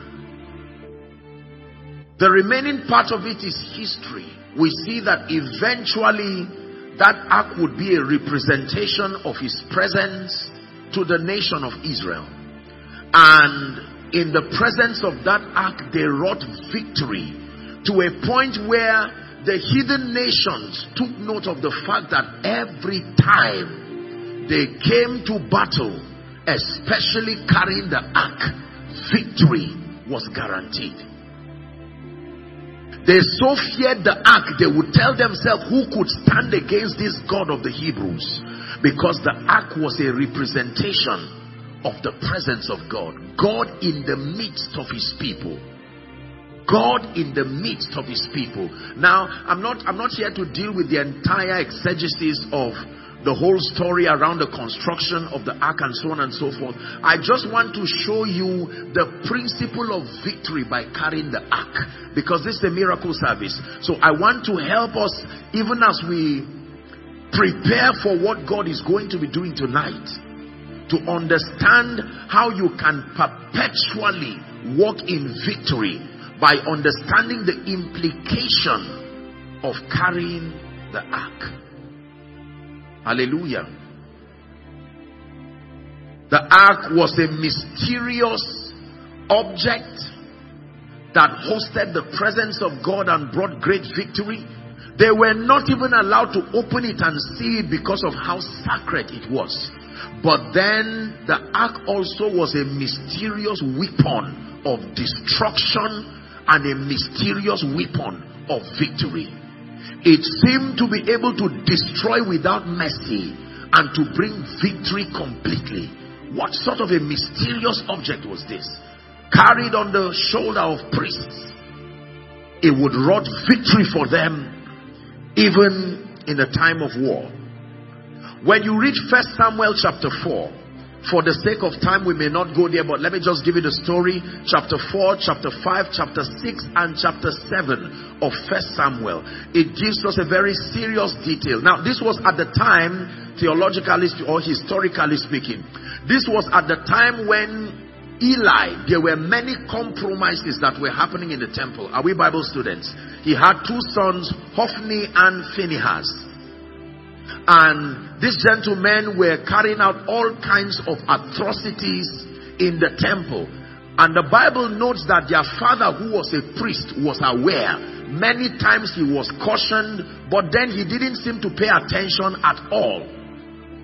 And then God sent a prophet to come to Eli and to warn him, to say, because of this that has happened, destruction is imminent. The nation of Israel is going to suffer because of this that you have done. By the time we get to 1 Samuel chapter 4, we see that the Philistines came to battle, and then the nation of Israel went there and they were so defeated. They were defeated in a way that it brought there was casualty. And they returned back and requested, they said, look, let's go to Shiloh and there carry the ark and come with it. And even though they brought the ark, they were still defeated. In fact, the Bible says it when you read chapter 4. The Bible says, as soon as the people saw the ark, they began to rejoice, thinking it would bring them victory. And even with the ark there, because of the state of their heart. Remember what we dealt with yesterday? So the ark is not just a magical weapon that works anyhow. It depends on many factors that must be put in place. Because they carried the same ark to battle, and the Philistines defeated them, and then the ark was captured. We're Bible students, isn't it? Yes. Then came a report to Eli, who was about 97 years old. He was an old man who was sitting, and they brought him report. They said the ark of the Lord has been captured, and in that process your sons Hophni and Phinehas have died. But that was not even his concern. As soon as he heard that the ark of the Lord was captured, the Bible says he fell, and because he was an old man, he broke his neck and died there. And as soon as that report got to the wife of Phinehas, the Bible records that she was already pregnant and almost due with child. As soon as she had that, labor kicked in immediately. And she pushed and gave birth, and in her pain, she named the child Ichabod. And he said, because the glory of the Lord has departed. If the ark has been taken, then it means there is no possibility of victory for this nation. And she named her child as a memorial that Israel had lost everything. That the departure of the ark was also the departure of the glory, the departure of the relevance of Israel. Are we together? Let's read chapter 5. Chapter 5 of 1 Samuel. Now arise, O Lord, would you come to your resting place, you and the ark of your might, and then we will rejoice as we clothe in your righteousness. We celebrate. Hallelujah. Will it be projected? Okay. Let me just use my Bible. So the Philistines captured the ark and they were happy. Watch this now. I will just rush and then we'll read some part. I'd like us to read verse 5 because chapter 5 because it's very important. Now they captured the ark in chapter 4 and they were rejoicing. They took the ark and they went and kept it in their midst. And the Bible says trouble started for them immediately. That they carried that ark just thinking it was an object. And they started to die. All kinds of destruction started happening in their camp. No one was saying anything, but there was such destruction that was happening. But one of it that was very, very important. The Bible says 5 verse 1. Let me read. It says, and the Philistines took the ark of God. It's very brief. It's just 12 verses. The Philistines took the ark of God and brought it from Ebenezer unto Ashdod. And when the Philistines took the ark of God And they brought it to the house of their god called Dagon. And they set it by Dagon, the Bible says, verse 3. And when they of Ashdod rose early on the morrow, behold, Dagon was fallen to his face before the ark of the Lord. They took Dagon and set him in his place again. A God that cannot raise himself up, how can he raise other people up? You see how unwise idol worship is? He fell just from the top to the ground, and you want to lift people out of the pit.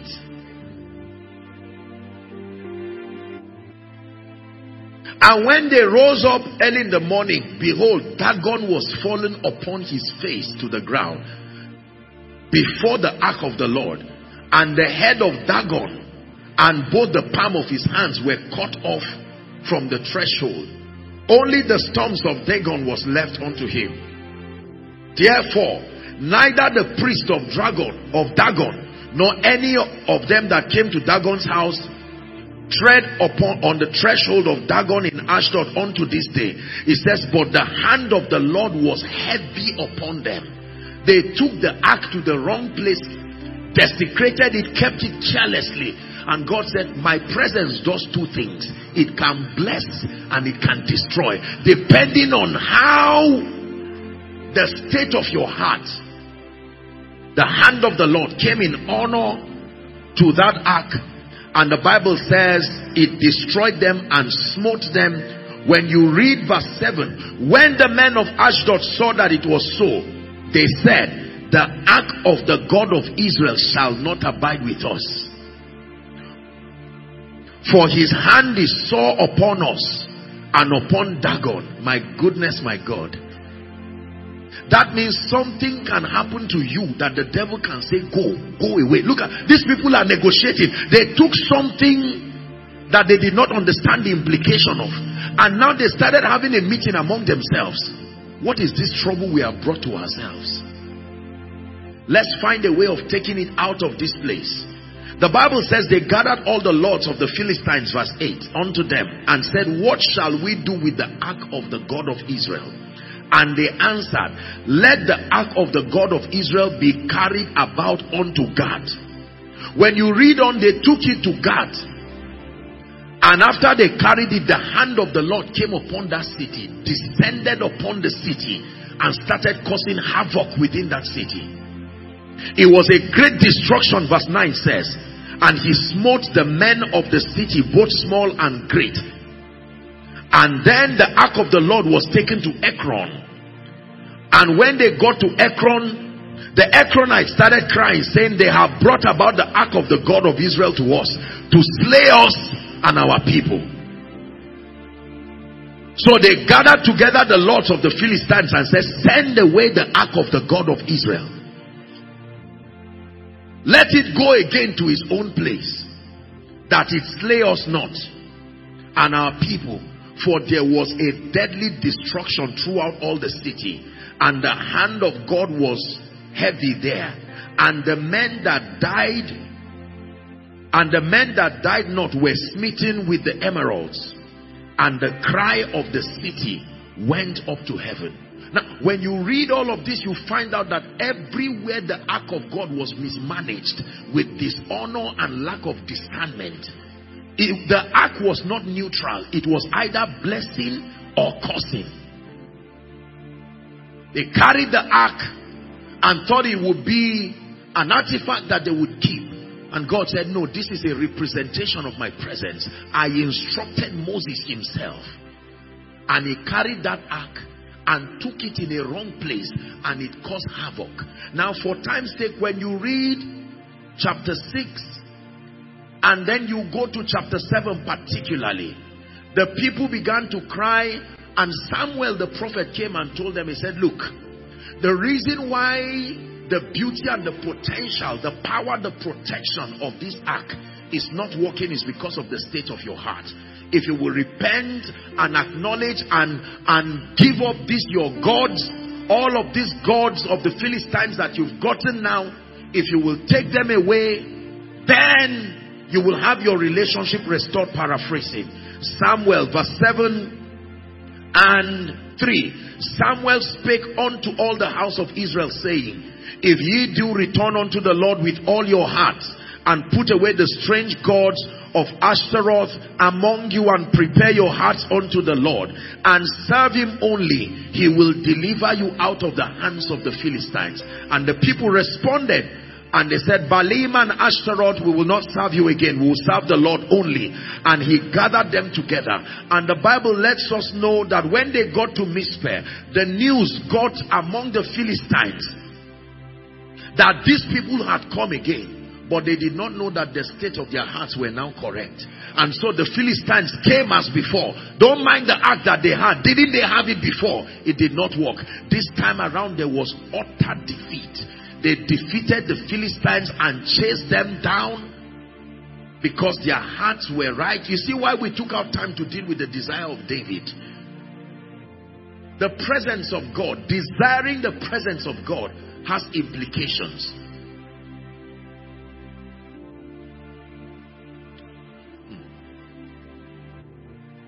The Bible records that there was great defeat for the Philistines, and the cities which the Philistines had taken from Israel were restored. Verse 14 says, from Ekron even to Gath, it delivered everything, and there was peace between the Israel and the Amorites, because the ark was restored and their hearts were also restored. Can I tell you this? From scripture we see that the ark brought great victory when the state of the heart, the carriers of that ark, their relationship with God was put in place. The ark was able to produce wonders in their lives. Now, my concern tonight is not really the ark.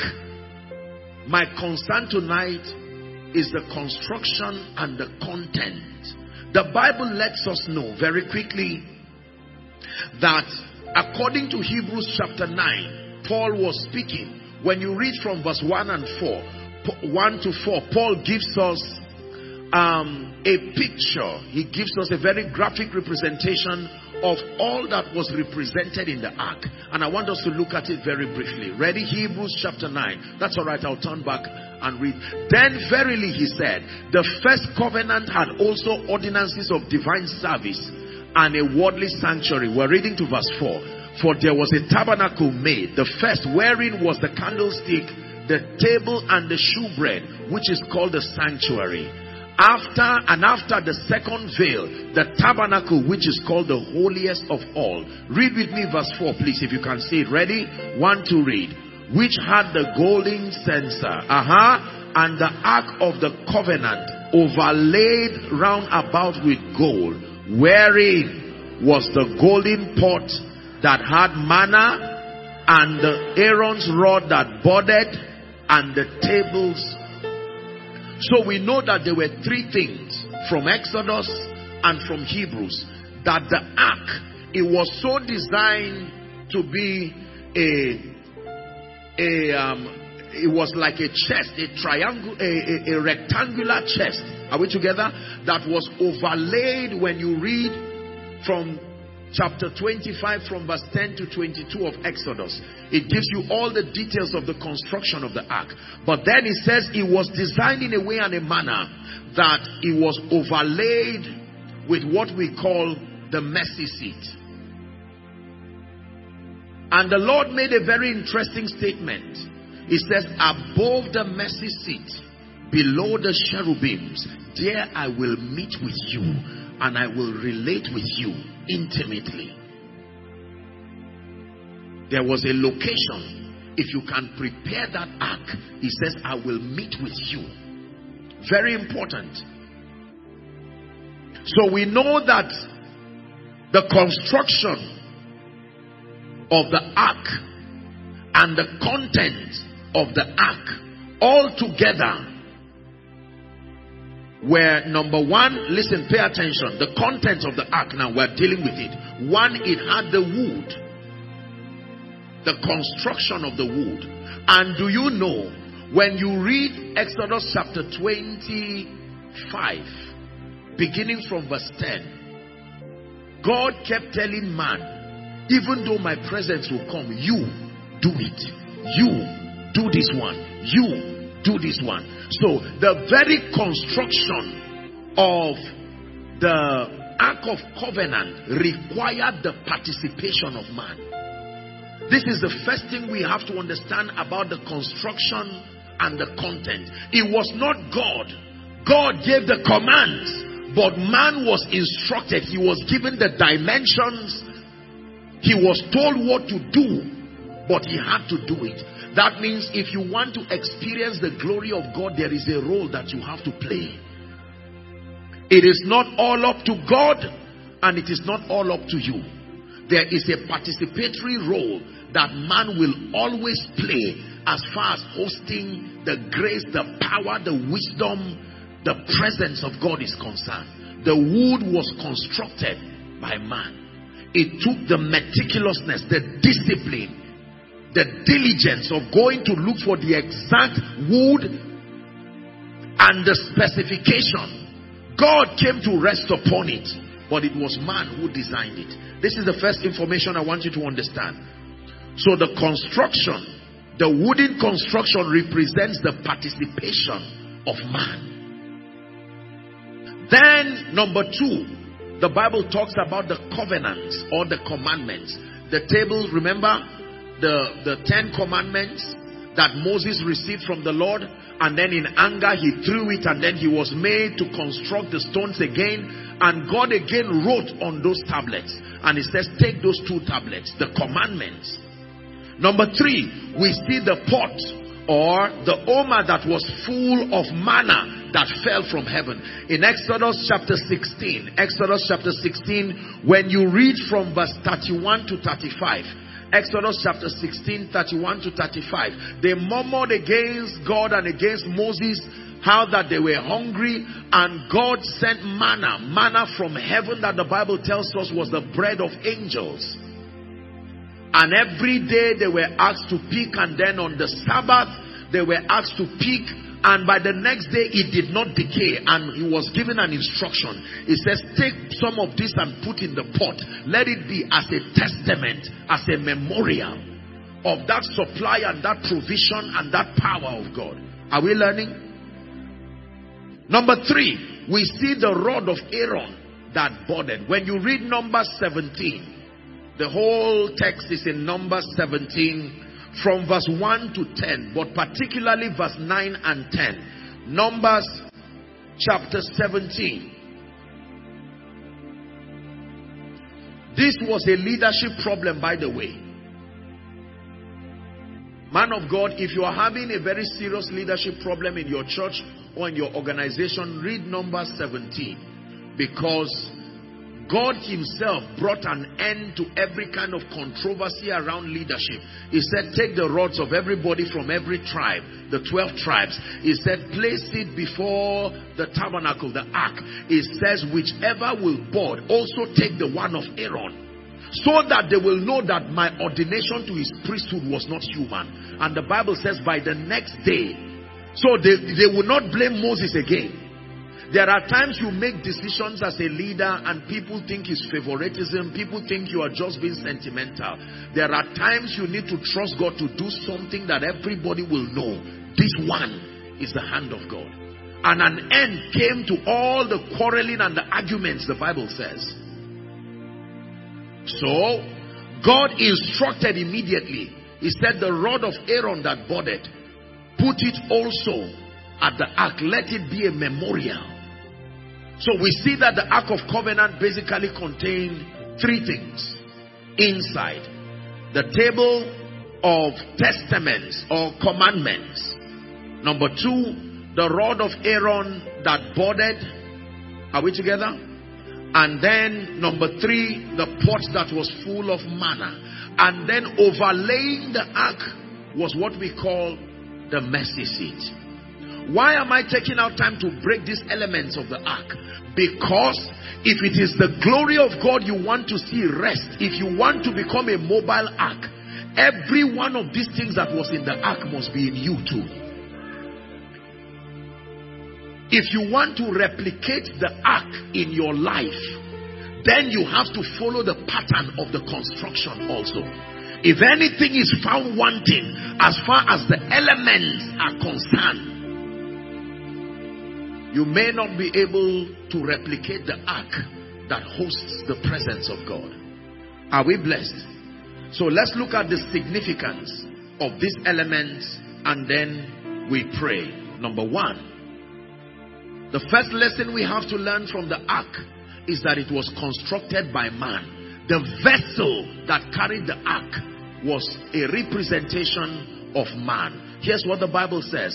Nevertheless, the foundation of the Lord standeth sure, having this seal. It says, the Lord knoweth them that are his, and let every man that name the name of Christ depart from iniquity. And then the next verse says, but in a great house. It lists 4 kinds of vessels and their implication. He says there are vessels of wood, there are vessels of clay, there are vessels of silver, there are vessels of gold. He says some vessels are unto dishonor and there are vessels that are unto dishonor. If you want to become that vessel, here is the condition. If a man will purge himself, it says that man will be a vessel unto honor, meet or fit for the master's use. So the first thing we have to deal with is man's participation.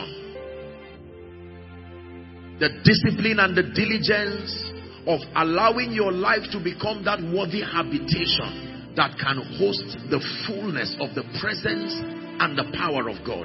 If you're with me, say amen. The ark was made of choice wood, expensive, valuable material. It was not just made of careless wood. It was meticulously built by the intelligence and the artistry of man. Number 2, for the sake of time, what is the significance of the covenants, the commandments? They represent laws and they represent instructions. Can I tell you this? If you want to host the presence of God, within your life must be an accommodation for the principles of the kingdom and instructions. The commandments represent instructions. And these instructions, notice that principally these instructions come from and through men. They come from God, but they come through men. When God delivered the 10 commandments, he was the one who wrote it. But the person who interpreted and explained it was Moses, the man. Any man who is not given to the reception of divine instructions can never truly host the glory of God. Are we learning something now? We are constructing the ark in our own lives now. That the first element that is needed is you. The vessel must be sufficient. Not in yourself necessarily, but that purging by the blood, by the word, to become a vessel of honor. And then instructions. We thrive and we excel and we command victory in this kingdom on the strength of the laws and the instructions that we receive. This is why Jeremiah chapter 3 and verse 15 says, and I will give you shepherds, pastors after my heart. It says that they will feed you with knowledge and with understanding. Proverbs continue to challenge us and said that the fear of the Lord is the beginning of wisdom. It says, but fools despise instruction. Are we together? You want to host superior dimensions of the glory of God, especially in this end time. If you want the ark to be experientially constructed in and through your life, then you must be prepared to walk in keeping with the laws.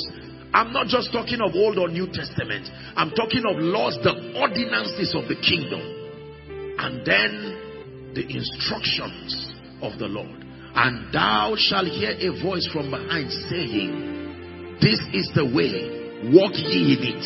And if you do obey that instruction, it says you will find rest for your soul. Are we learning? The next element that must be captured in our life is the mystery of the rod of Aaron. The rod of Aaron validated the priesthood ministry of Aaron. So the rod there is a representation of priesthood. You want your life to be an expression of the ark, you must embrace the mystery of priesthood. And the primary assignment of priesthood is to burn that incense, the ministry of prayer. Your life will never truly be able to be a representation of the glory and the grace of God if priesthood is absent in your life. Jesus came into the temple when he found people selling and buying and selling in the temple. The zeal of the Lord ate him up, and the Bible says he took whip. When he beats them up, this is what he said: my house, if it is truly my house, it shall be called a house of prayer for all nations, but you have turned it into a den of robbers. Many of you have heard me teach, your house is either one of two things at any given time: a house of prayer or a den of robbers. A den of robbers means a place where thieves dwell, and Satan is the principal thief that can come. So if your life is not a house of prayer as that temple, the next thing it becomes is a den of robbers, where the thief can come to steal, to kill, and to destroy. There's no being neutral. At any given time, this temple, your house, is either a house of prayer or a den of robbers. The robbers will come as mysterious demonic afflictions. The robbers will come as all kinds of oppressions. But when it becomes a house of prayer, the fire that is upon that altar will not allow any spirit that is not of the Christ to dwell there. Because the Bible says, Jesus himself teaching said, when a spirit is casted out of a man, Jesus is teaching us now, he says when that spirit comes out of a man, it goes around through desert regions looking for a place. Not finding any place, it will say, I will return back. There is something about the desert that makes the spirit not comfortable. Nobody is casting the spirit from the desert. It will cast itself back and prefer staying in you. Do you know why? Because the desert is extremely hot. So when your life simulates the condition of the desert, that spirit will also not be able to stay within you. Was it not the fire from the fire that made the viper come out? When there is no fire, the viper can remain there. Priesthood. Hear me, believers. We must get to a point where genuine prayer becomes a lifestyle, not something we do just to obtain things. The primary assignment of prayer is for your transformation, more than receiving requests. The Bible says, and as he prayed, speaking about Jesus, it says his garment, his face became as white, and his garment became as white, and his countenance changed. So prayer is principally a tool for transformation. You evolve into superior versions of yourself when you pray. You do not find your former self again after prayer. The self that you now see is the powerful one, is the great one, is the anointed one. Bring a weak believer with no bearing in his life, bring someone who does not know his left and his right, submit him to the ministry of priesthood, and watch an evolution happen. A timid person will become a champion in the spirit. If you want to host the glory of God, especially in these end times, let me tell you sincerely, do not ignore the rod of Aaron. It's not just a rod, it's a rod of priesthood. You're not just going to stand and tell demons, go away.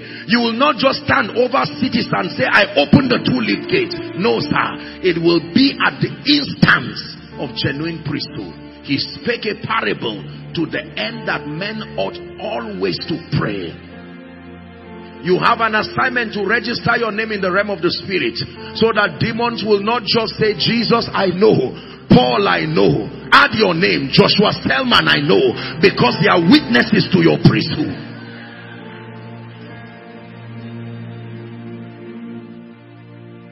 We're discussing the ark. Remember the wood of Achaia, the cassia wood. Remember the commandments, laws and instruction. Remember the rod of Aaron, priesthood. Now the next is the pot or the oma that carried manna.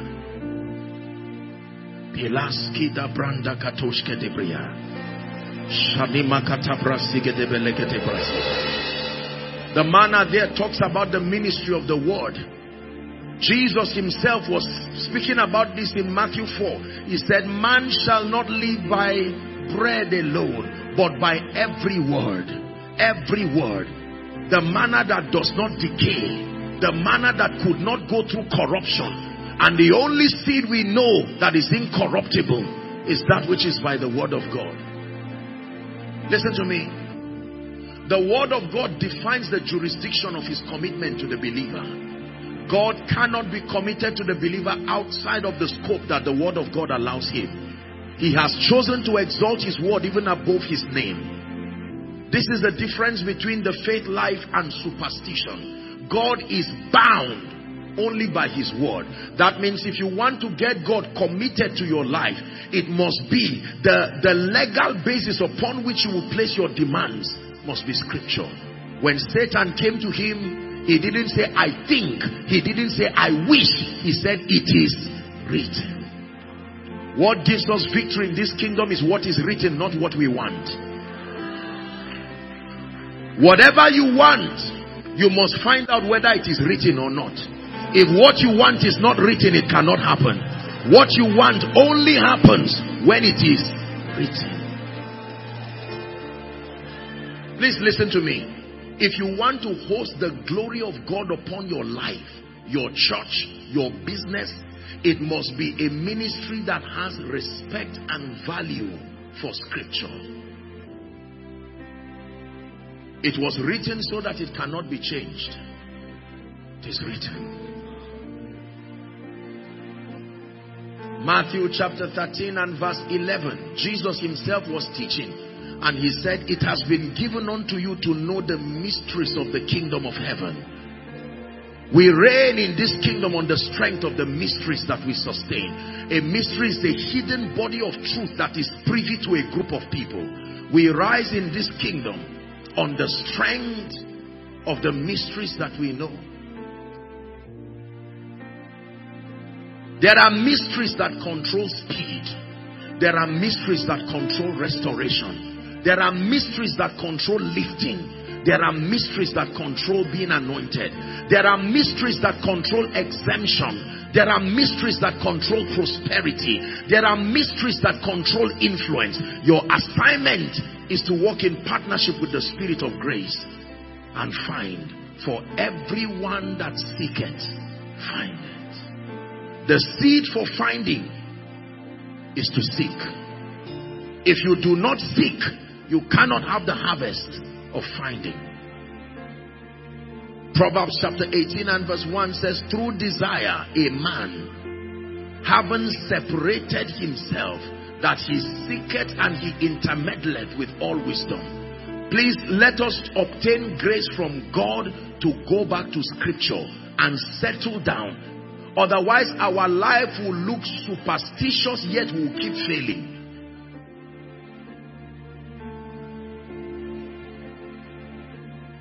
I believe the word of God. Why do I know the sick will be healed? Because it is written. Why do I know God will commit himself to your lifting tonight? Because it is written. Not because I am a man of God. Being a man of God is a secondary reason. The primary reason why all things happen is because it is written. John chapter 1 and verse 3. All things were made by him. And without him means outside of his influence was not anything made that was made. That means when you neglect the word of God, the possibility of creation and manifestation has left you. It has to be at the instance of the word.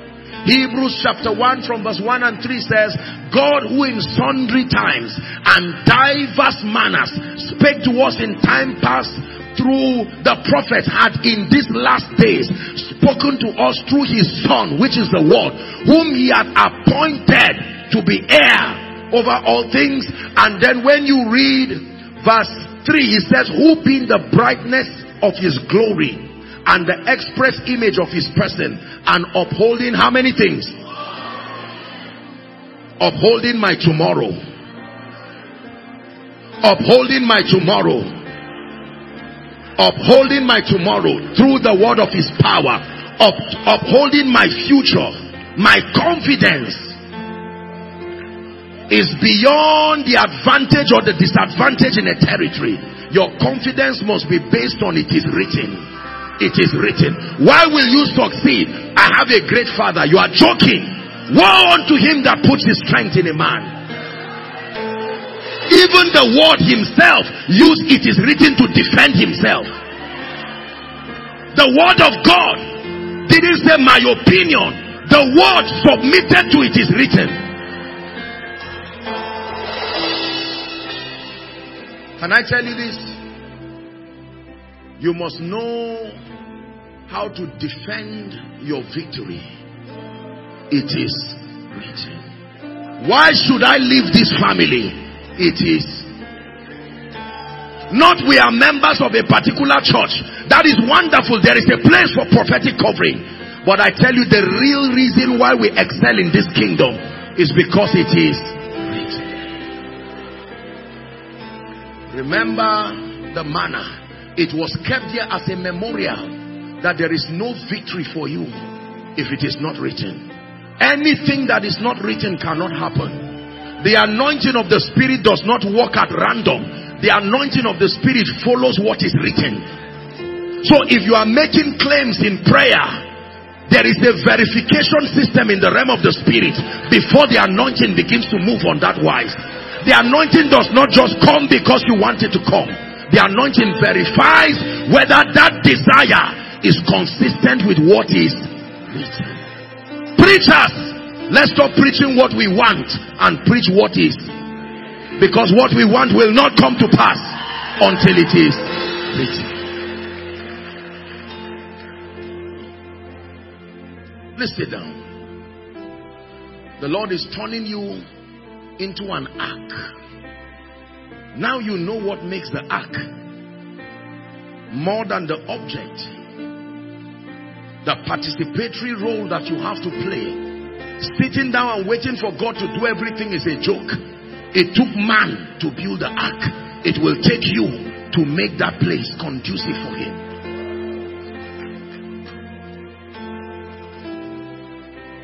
You want to become an ark, you must submit yourself to laws and instructions. And then you must submit yourself to the ministry of priesthood. You must learn to pray until you evolve into a vessel of honor.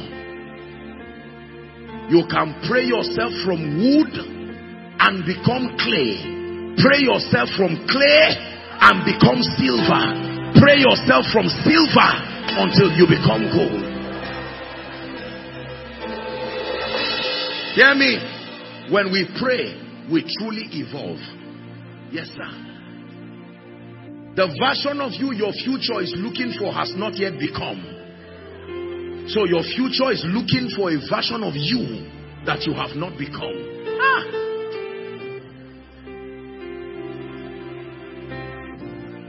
The dream you saw about your greatness, that dream was designed to happen to another version of you, not this version.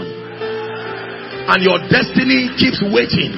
So it looks like you are not moving forward. And God is saying, no, I want to bless you. But there is a version of you that must carry that anointing. The anointing you are looking for nations cannot come on this version.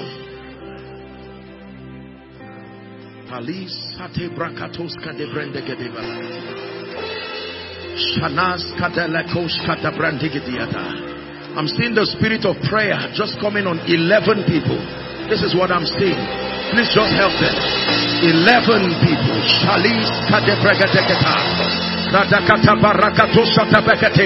Now you understand that prayer is for your growth, for your evolution.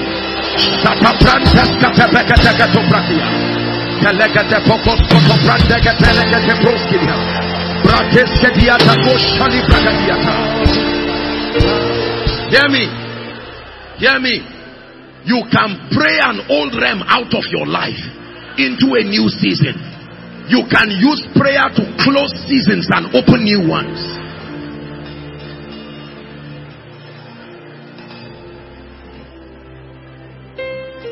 Can I be honest with you? If we truly want to become this ark, we must obtain grace from God to move past just the realm of meeting needs to the realm where you stand with God and you can grow to a point of stature where God can trust you with the grace for nations, not just things. We're not talking about having one or two things that God can carry the destiny of a territory and say, take. If they are saved, it's your fault. If they are not saved, it's your fault. Look at the rewards of those who were faithful with the talents that were given to them. Authority over nations. Believers, let's return to the genuine ministry of priesthood. More than just give me things. I'm not saying those things are wrong. You can listen to my message, Teach Us to Pray. I taught there about the mysteries, the dimensions of prayer. There is a dimension of prayer that is for supplication and petitions, but primarily prayer is a tool for fellowship, and in that fellowship there is evolution. You know you have met him because you change. The protocol of encounter is that when you meet him you are changed, and we all with unveiled face, it says beholding the glory. It's not the glory that changes, it's you that changes. Hear me. When the animals looked at what Jacob put, they were the ones who were changed into what they were seeing.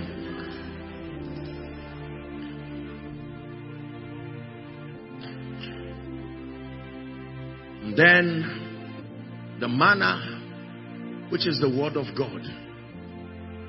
Ignorance is dangerous in this end time. You must know what is written. Please sit down. The Bible basically contains three things. Am I wasting your time? Every time you open up scripture, the Bible contains three things that you must never forget.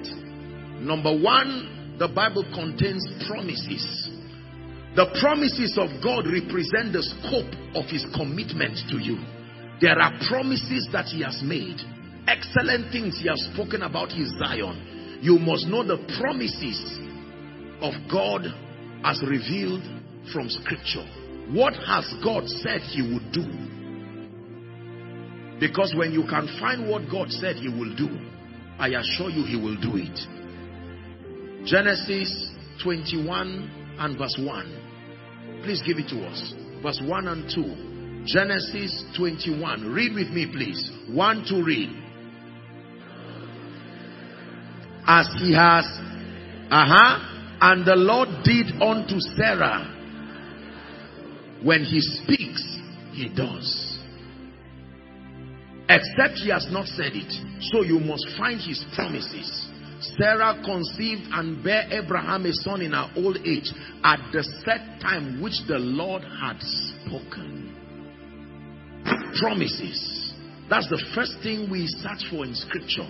Every time you open your Bible, your eyes must look for promises. Lord, what have you said concerning my life? What have you said concerning my destiny? It is only what he has said that comes to pass.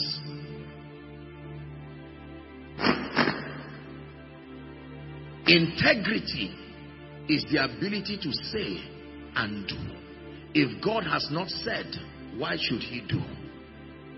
So when you find what he has said, then because he's a God of integrity, the Bible says God is not a man that he should lie.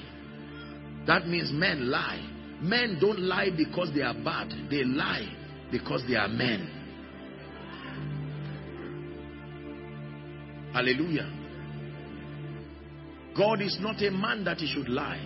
nor the Son of Man that he should repent. You can trust what he said. Now listen carefully. The second thing that is contained in scripture are principles. Principles represent the modus operandi of the kingdom, how the kingdom operates. When you study scripture, you find therein principles. Jeremiah chapter 6 and verse 16, it says to stand and to ask. Look at that path, that old path. Stand in the way and ask for the old path. It says, wherein is the good way? And when you have found it, walk in it. Jesus the Word also called himself the way. There is a revelation of Jesus called Jesus the way. How things are done in the kingdom. There is a way God lifts people. There is a way God restores. There is a way God anoints. There is a way God increases. There is a way God defends people. You have to understand the ways of God. Before he showed Moses his glory, the first thing he showed Moses were his ways. So, promises, principles. The third thing we find in scripture are prophecies. Revelations about the future. To be able to give you hope and to give you comfort. We find in scripture prophecies.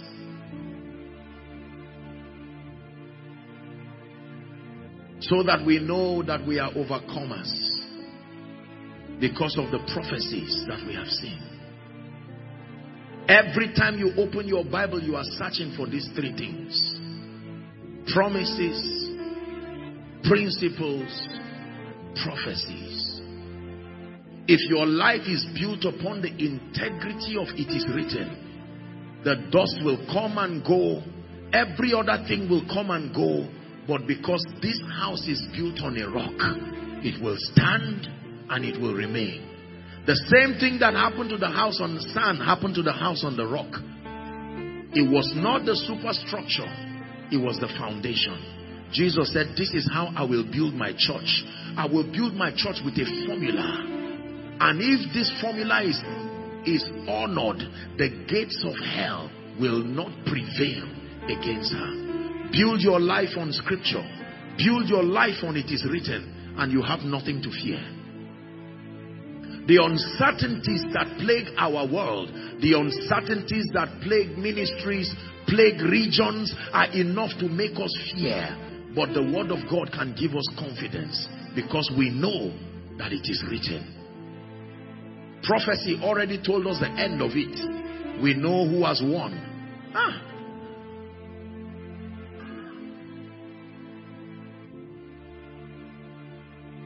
There are times that you are watching a movie and someone who has watched it before is sitting with you. He cannot have your anxiety.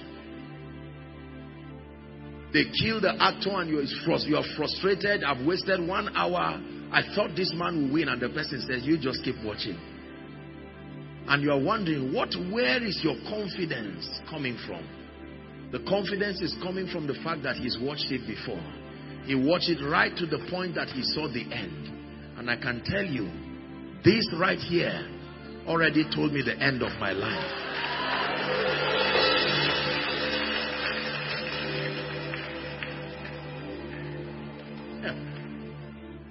He will not suffer my foot to be moved. I carry your presence. Who am I? Your mind is so full of me.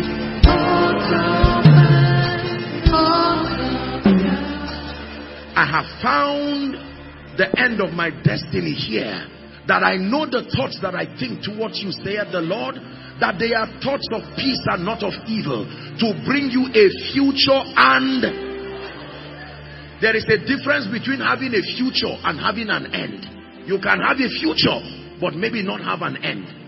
Your today was a future to last week. Future is relative, end is fixed. I am secured in both. I have a future and I have an end.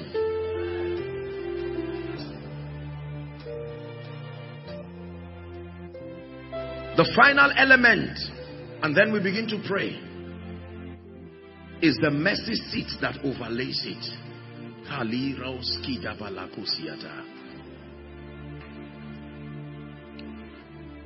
There is something called the mercy seat. Exodus chapter 25. When you read 17 to 22, just write it for reference. The mercy seat truly means the mercy of God.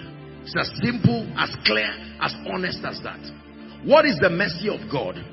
The mercy of God is a factor that is an invention from his intelligence to be able to deal with man in spite of the vacillations of man. The mercy of God was an invention that was custom made for man.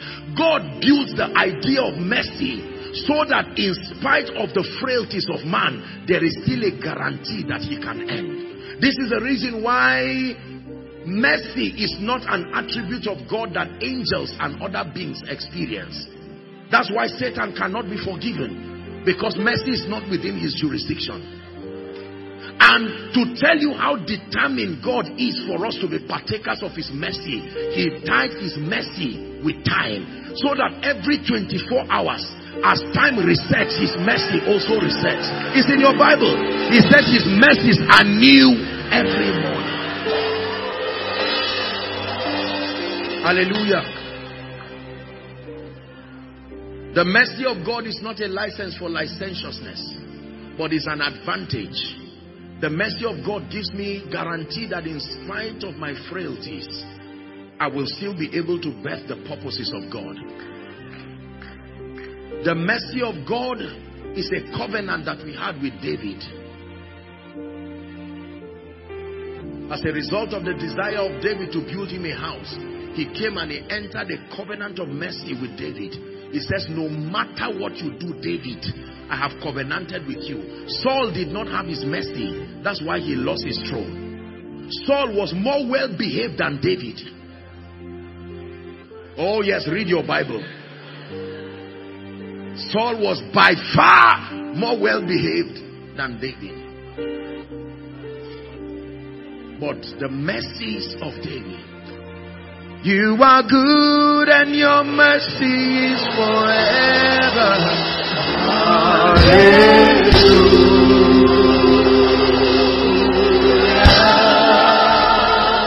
You are good and your mercy is forever.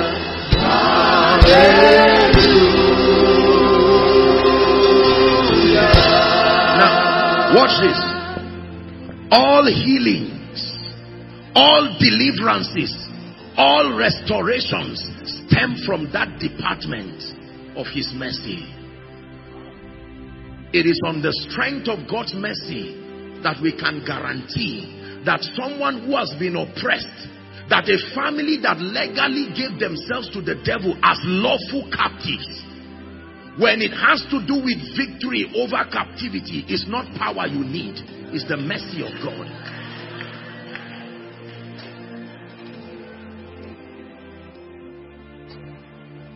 There are spirits you don't just bind and cast. There are rules of engagement. There is a kind of captivity called lawful captivity.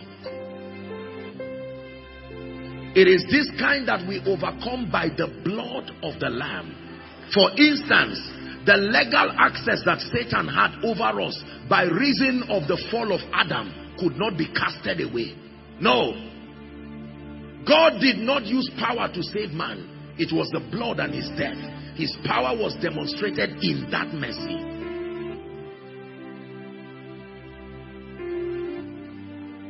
Are we together now? So tonight, I have 2 assignments in this place. I've just completed one. To challenge you that you can become a mobile ark. Gather the elements that they gathered. Obey what they obeyed. That glory will rest upon you the same way it rested upon them. An individual can be a carrier of that presence. You can take that presence everywhere Anybody who drags you who is a Philistine will soon know what he carried. You don't have to tell people I'm dangerous. Let the devil try you. And what happened to the Philistines? When they took the ark, they stole it. The ark that was not talking was bringing havoc in the camp of the enemy. But when the same ark was taken to the house of Obed-Edom, in 90 days, that means if you are employed, in 3 months of your being in that office, there are things that should begin to happen as a testament that the ark has arrived. Like I was teaching you yesterday, please, this is not some Pentecostal motivation. Believe me, it is true. You can be a living, breathing carrier of this ark. That way, when people are tired of trouble, they invite you to their house. Who do we invite to just sit down for 5 minutes? And you just sit down in their house and they say, just to say God bless you. And you stand up and they start rejoicing. Because right there, the 5 minutes visitation, it was not just a man that came.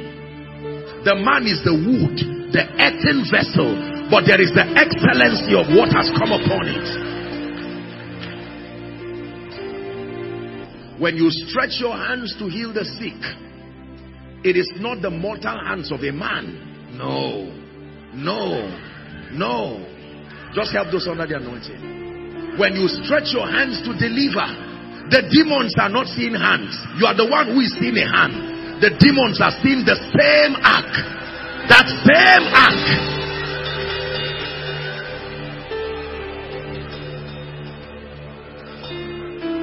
Let the weight of your glory cover us. Let the light of your river flow. Let the truth of your kingdom let it rain in us. Let the weight of your glory.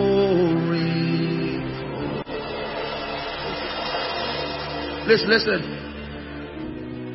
One day I was in the place of prayer and I was caught up in the realm of the spirit, and I began to hear the song of angels. And this was the song that I heard. Let the weight of your glory fall. Let it cover all the earth. Let the weight of your glory fall. Let it cover all the earth. Let it cover all the earth. Let it cover all the earth. Let it cover all the earth.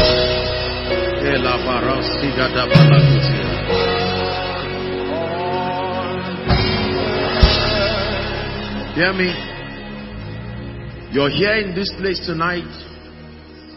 Before I begin to pray for the sick, I know that our time is gone. In the construction of the ark, there are elements. The first of them that I taught you is the wood. The wood had to avail itself to be used to create that habitation. There are people here scattered across the overflow. All of the overflows following online, flowing from whatever nation. Before we even begin to minister to people, I just sensed in my heart to make the altar call very quickly. You are here and you are saying, Apostle, I desire to be this living ark of God's presence. Perhaps you were not here yesterday, or you were here yesterday, but you had not made up your mind to make this decision. Our time is fast spent. Here's how we're going to do it. Every overflow, when I make the call, you just go to the front of your screen and you stand there. For time's sake, I'm going to count 1 to 5. There are people here who are saying, Apostle, I want to avail myself for the sake of your glory. The glory of the only begotten, even full of grace and truth. You want me to pray for you before we start? I'd like you to run like there's fire on the mountain. I'm going to count 5. Run and come and stand. 1. Run to Jesus. Make sure you understand what you are doing. You're coming out to give your life to Jesus Christ. 2.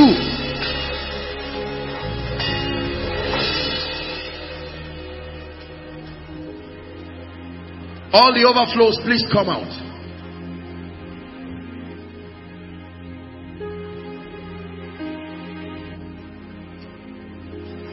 I hear the chains falling.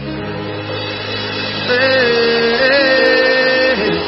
I hear the chains falling. Keep coming. Let it end tonight. I hear the chains falling. I hear the chains falling. Hallelujah. My God, I already sense such power in this place. I'm going to pray for you, all of you who are in front. Many of you are rededicating your lives to Jesus. The Bible says, let it be known to you the message of Peter, that this same Jesus has been exalted today as both Lord and Christ. This is the one we preach. Christ crucified, Christ resurrected. Many of you are coming here tonight. God is giving you a new beginning. Do not be ashamed. We are a family.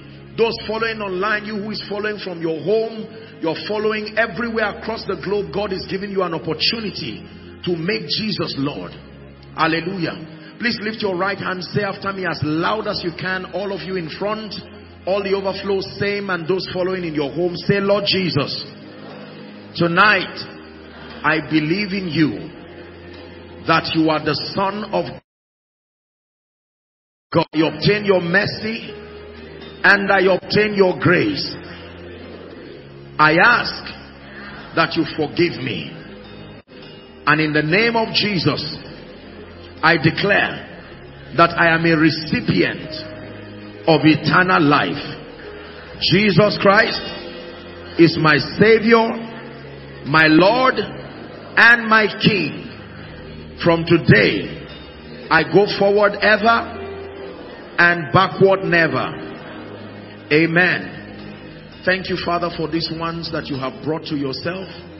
I pray in the name of Jesus, by the authority of Scripture, I declare your sins forgiven. And I declare that He gives you a new experience from today. I commend you to the ministry of the Word and the ministry of the Spirit. I pray that you be established and grounded in righteousness, and that you become mighty vessels for the Master's use. In Jesus' name I pray. Now very quickly, just make sure you obtain a card. There will be counselors giving you a card. Once you obtain it, you can return back to your seat and just be patient and follow the remaining part of the meeting. Hallelujah. Please everybody rise. We have a few minutes. I want to pray for you. Tonight is a miracle service. And it's going to be a very quick one because our time is gone. Please let them return back to their seat. Just be patient with them. So let hope, let it rise. Darkness trembles in your holy light. One more time. Let hope, let it rise. Darkness trembles in your holy light. One more time. Let hope, let it rise. Darkness trembles in your holy light. Hallelujah. The Lord, by what He's going to be doing within the few minutes that we have, miracles and signs and wonders are a message from God to His people. Two messages basically. Number one, every time you see a miracle, it's a revelation of the love of God to His people. He's telling you that I have loved you with an everlasting love, and I have drawn you with my loving kindness. Number two, miracles are an attestation as to the fact that He is still Lord. I shared with you that there are 4 things that a man must have dominion over to be called Lord. Number 1 is the earth. Number 2, the fullness, the resources. Number 3, the mind control systems. And number 4, the inhabitants. And the Bible says the earth is the Lord's, the fullness thereof, the walls, and they that dwell therein. We're going to be praying for the sick. I'll be ministering to you. We'll do that very fast within the time that we have. Please let your heart be open. You didn't come to waste your time. And those in the overflows, I'd like you to open up your heart, knowing that the power of God will touch you where you are, and the Lord Himself will bring you victory. Are you ready for tonight? Lord, give me a visitation. Please pray in 1 minute. Give me a visitation that will change my life.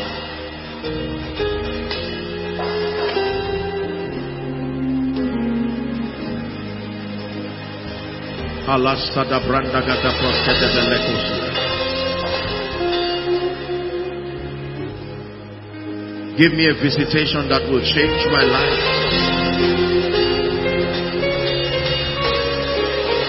Hallelujah. Hallelujah. Hallelujah. Now, let me start by praying for people who have been oppressed.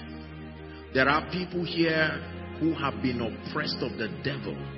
When Peter was preaching in the house of Cornelius, you don't have to come out, don't worry. I'll just give you the instructions on what to do.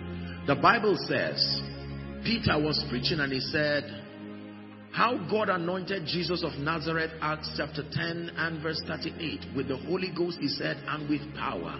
And the Bible says he went about healing not all they who were sick. You call it sickness, he called it oppression. And it tells you the oppressor, the devil, for God was with him. There is nowhere I find the devil that I will leave him to go free. For oppressing lives and oppressing destinies. I want to pray for you now. And please, as much as possible, ushers now, please listen. Whether you are an usher or not, I want you to do well to just cooperate. Some of you are members. The ushers may be limited, but I want you to please help them. Anyone who is under the anointing close to you, please do well and be your brother's keeper so that we minimize people injuring themselves. Are we together? The Lord Jesus appeared to me many years ago, and he gave me an instruction, and he told me that every city he would send me to, and every nation and every territory, the lights that came from him to me, that there must be someone in that meeting that same light will come upon. And I believe tonight, please help them.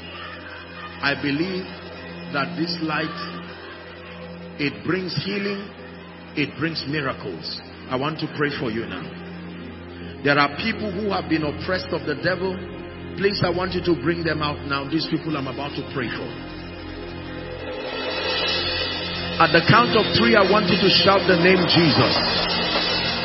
Every oppression that is not of God, every demonic orchestration of darkness that has sat on the destinies of people, in the name of Jesus Christ, who is the Son of the living God, as you shout, it is the healer, the shout that brings down Jericho. I decree and declare at the mention of that name, the one exalted as Lord and Christ, let there be deliverance for you right now. Are you ready? Please bring them out. 1, 2, 3. Shout Jesus. I command every devil now, let their destinies go. Bring them out. Every devil, I command liberty, freedom, by the power that is in the name of Jesus. Wherefore God hath so highly exalted him and given him a name that is above every other name. I decree and declare, be delivered now. Orchestrations of ancestry, activities of witchcraft connected to bloodline, tonight we come by the rod of the higher priesthood. Be delivered in the name of Jesus. Bring them out. I curse every devil.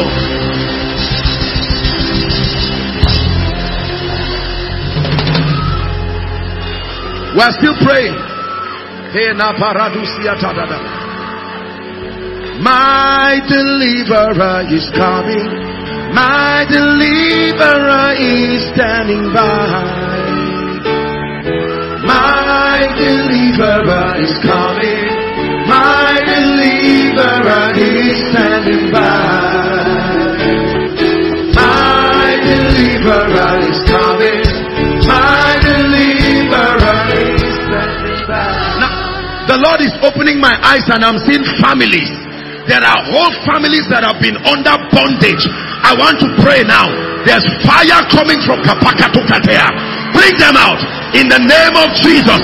Every family here under the sound of my voice that has been under any demonic speech, at the count of 3, let there be liberty. 1, 2, 3. Be delivered now. Be delivered now.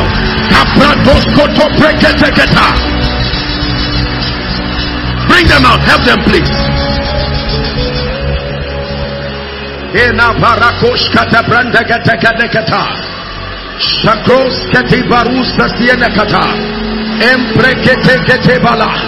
an end come in the name of Jesus. How God anointed Jesus of Nazareth with the Holy Ghost and with power. He went about doing good.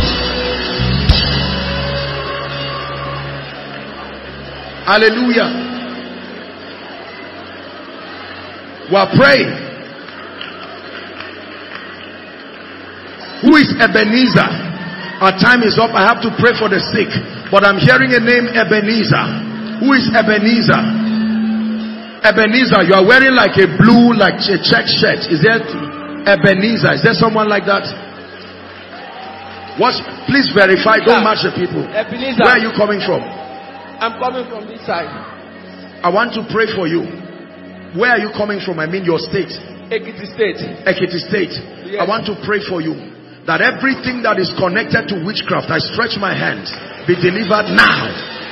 In the name of Jesus the Christ, I bring you life. That lady, this one, you on red, lifting your hands. Shout Jesus as loud as you can. Oppression goes forever over your life. Sir, is this your wife? I'm seeing the Lord take something out of her body. This is what I'm seeing. I'm seeing something leaving her body that the devil has planted to destroy her.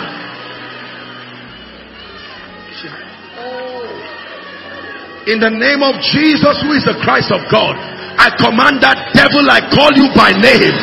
In the name of Jesus. The Bible says, whosoever the Son sets free is free indeed. Therefore we curse every devil. Madam, I'm here to pray for the sick, but I stretch my hands right now. Let there be a miracle for you in the presence of your husband. Don't worry, she doesn't have to come to the front. In the name of Jesus, be healed now. Be healed now. Be healed now.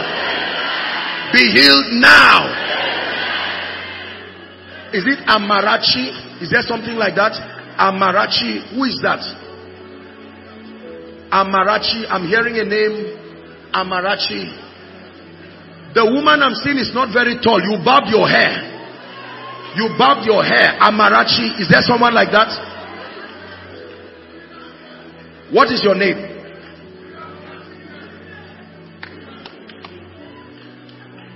Oh, your lifting has come. Oh,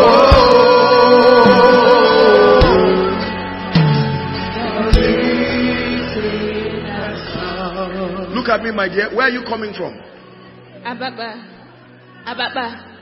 Where is that? What state is that? Okay, here. I want to pray for you and your family. Huh? You are the father. Baba, come. The Lord is visiting this family. You see why it's good to invite people to church?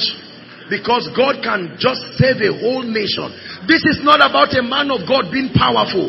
I'm seeing one more person. You are three. Who is that? I'm seeing one more person connected to this family. In the name of Jesus.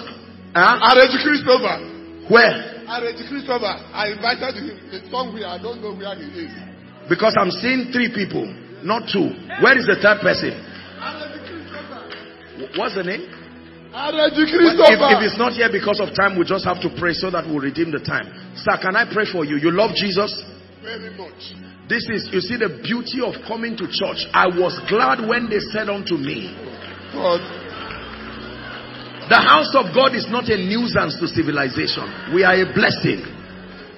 I pray for you right now. You and your daughter and all who are connected to you, sir. I pray for you. 4 years you are yet to have a child. This is what I'm saying. 4 years. Who is that person? Please make sure you are married. 4 years.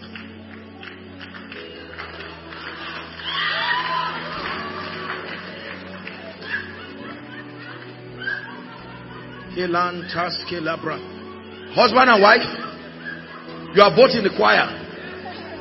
Husband and wife, place your hand. God is going to give you a baby boy. Help her out now. I release you in the name of Jesus Christ. Celebrate your miracle. The hand of God. Marvelous hand of God.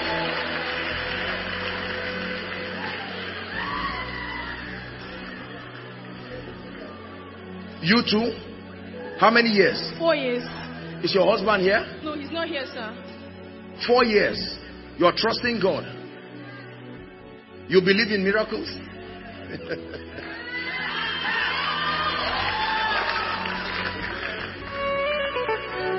Hold on. Hold on. What's your name? Chinedu. Who is the head of this choir? Are you the head of the choir? Like the coordinator?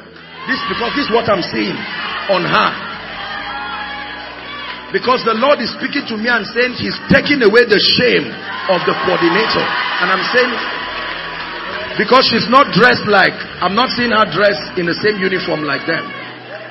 My dear, in the name of Jesus, we come by the God of heaven and we declare, let your womb be open now.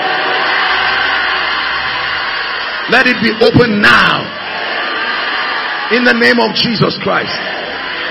This woman is out too. For the same reason, I'll pray for you.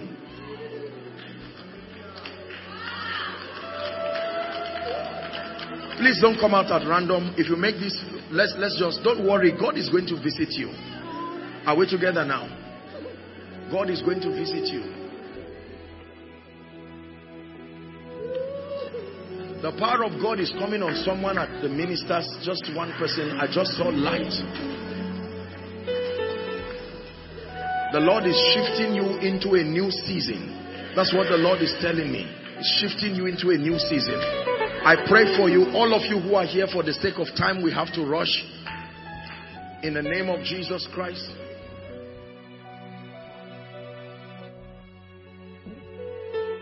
There is a businessman here that God wants to restore.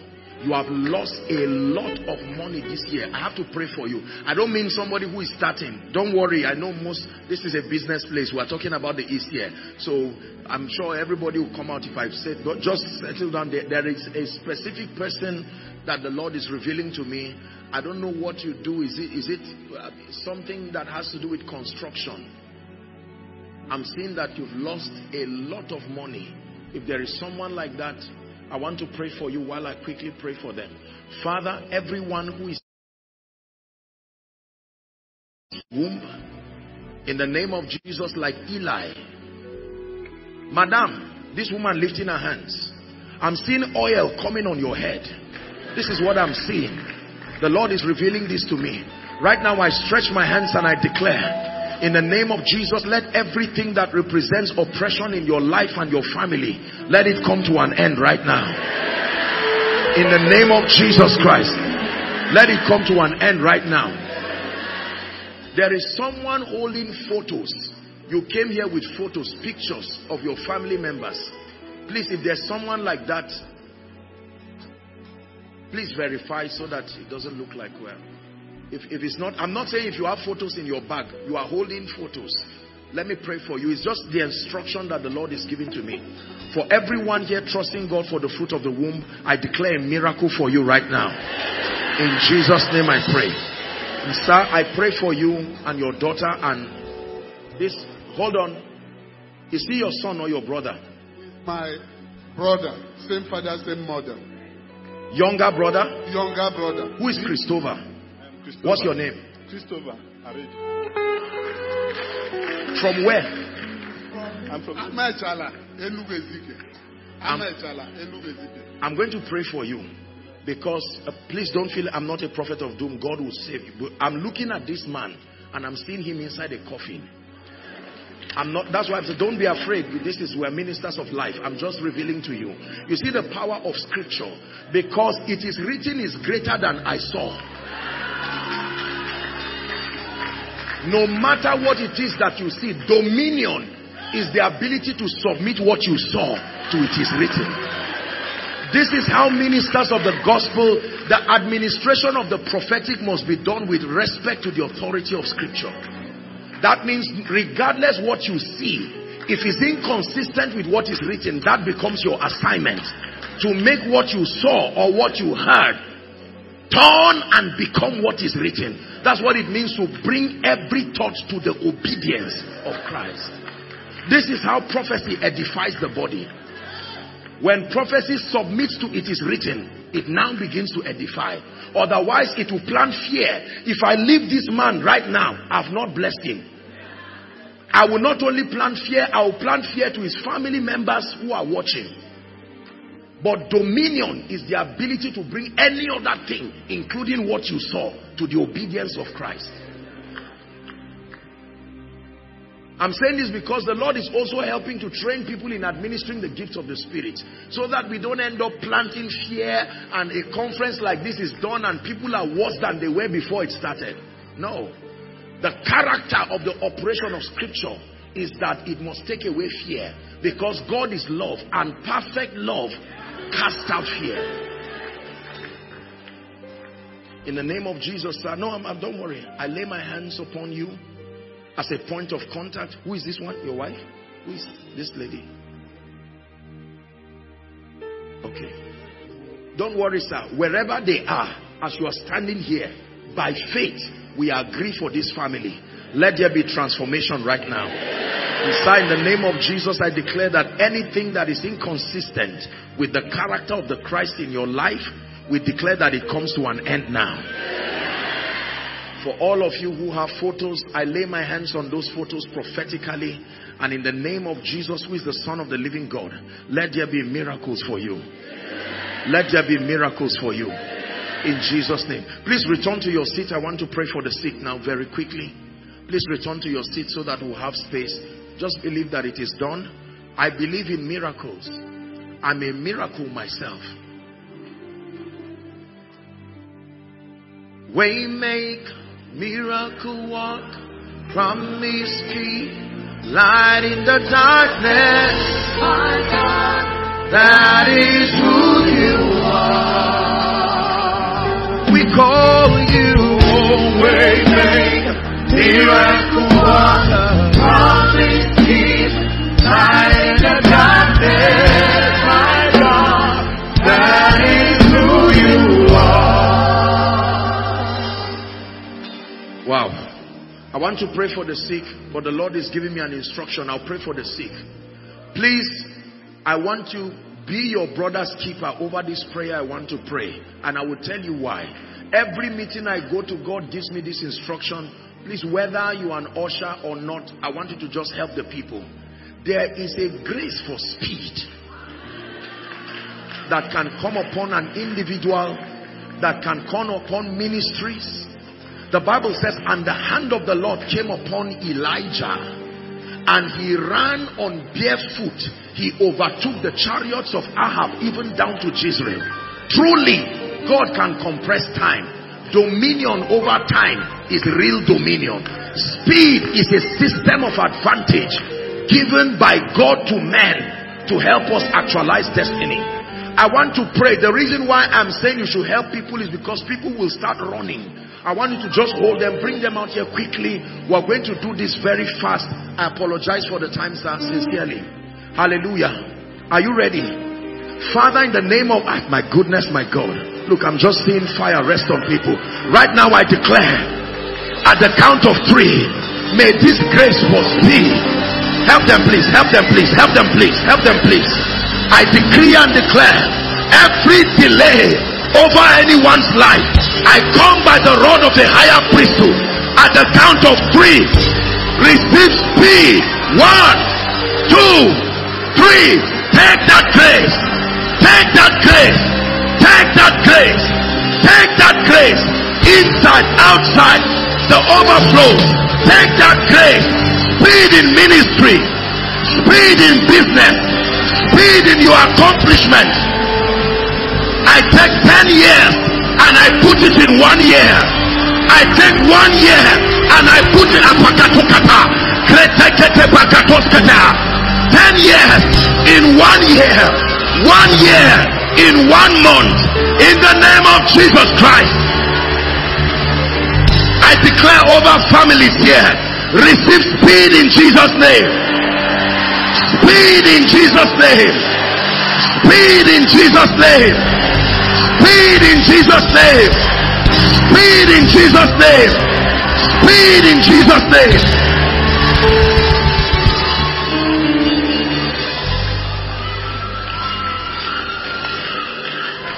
I've seen fire fall on the choir. This is what I'm just saying. Take that fire right now. Help them please. Take that fire. Take that fire in the name of Jesus Christ. Speed is coming upon your life. Speed is coming upon your destiny in the name of Jesus Christ. Everyone held by any chain of delay, in the name that is above all names, I'm praying again for individuals and for families. I break that chain.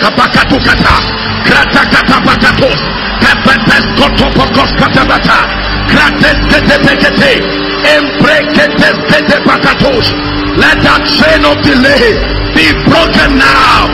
Be broken now. Be broken now. Hear me. When the glory of God came upon Aaron's rod, in 1 night without a root it budded. 1 night without a root.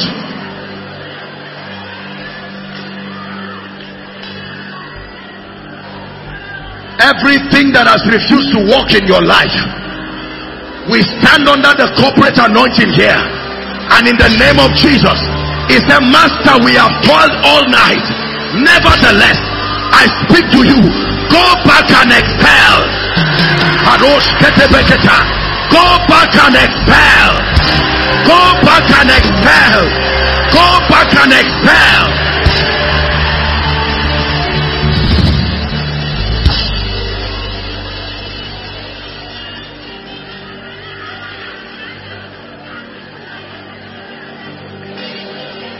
Please lay your hands where you are trusting God for healing right now. I want you to believe in the healing power of Jesus. For all of you who have come out here, I declare that this grace you have contacted, let it begin to speak immediately. Immediately. Immediately. Who is Jennifer? Jennifer. Jennifer. I'm hearing a name, Jennifer.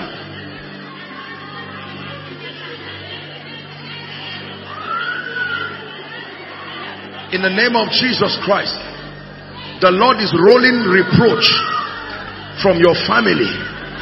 He's rolling away reproach right now. Rolling away reproach right now. In the name of Jesus. He said, I wept for no man was worthy to open the book and unlock the scroll. And the elder tapped me and said, weep not, for the Lion of the tribe of Judah, even the root of David, is worthy. Hallelujah. Let this be the beginning of seasons of speedy achievement. Please lay your hands wherever you are trusting God for a miracle. I want to pray for the sick now. Sir, this is our father. I presume you look like an Indian family. Am I right on that? I want to pray for you. The Lord wants to take away sickness. I'm looking at a thermometer go up and down. This has to do with high blood pressure. I want to pray for you. You believe in miracles, sir? Can I pray for you? You can just stay there, no problem. You don't have to come out. I will pray for you. Just to let you know that God is bringing a visitation. God is bringing a visitation. Please lay your hands where you are trusting God for healing. You can stand in for someone too. Those of you who are in front here, please go back to your seat rejoicing. Anyone, please go back to your seat rejoicing. Anyone here who, if it's a part of your body you cannot touch, just make contact with your chest. Please do that. All the overflows, just lay your hands where you are trusting God for a miracle right now. I believe in miracles. I truly do. I believe in the manifestation of God's power. Help her, please. Some of you are already healed. Right from when you were coming. Overflows. Lay your hands everywhere. I want to pray for you. Now, listen. For the sake of time, I do not want and I do not intend to stretch us beyond time. But very quickly, for the sake of time, this is what I want us to do. As soon as I pray for you, some of you checking yourself from the time you came out here, there are all kinds of miracles that have happened. But very quickly, as soon as I pray for you, the power of God is going to touch you. You will be healed. I want, the moment you confirm your miracle, I want you to quickly run and stand here. Please, if we can have one or two pastors here to just help us on that. We'll do it very fast. Take a few of the testimonies. We'll do the final impartation and we're done for the night. Hallelujah. Praise the Lord. After a loud shout, the healing power of Jesus will begin to move. Not your shout. There is someone under the power of the Holy Spirit right now who will shout loud to the hearing of everybody. Honestly, sometimes I don't know why God does that. Now I'm ready to pray for you. In the name of Jesus, lay your hands. Agree with me in prayer. In the name of Jesus Christ. In the name of Jesus Christ. In the name of Jesus Christ. I take authority over every devil of darkness, the spirit behind disease, sickness and infirmity. I declare, let God's people go free now.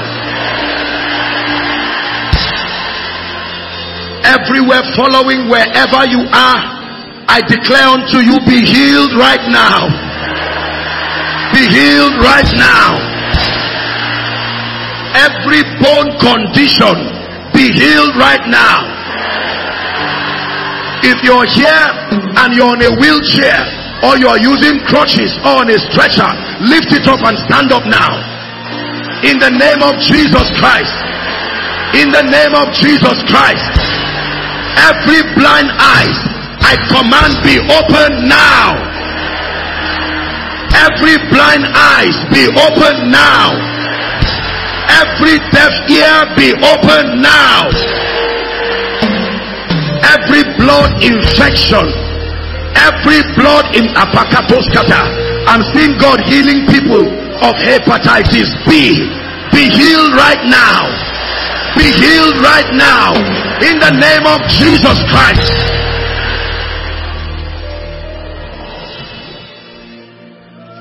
I'm seeing someone with a condition.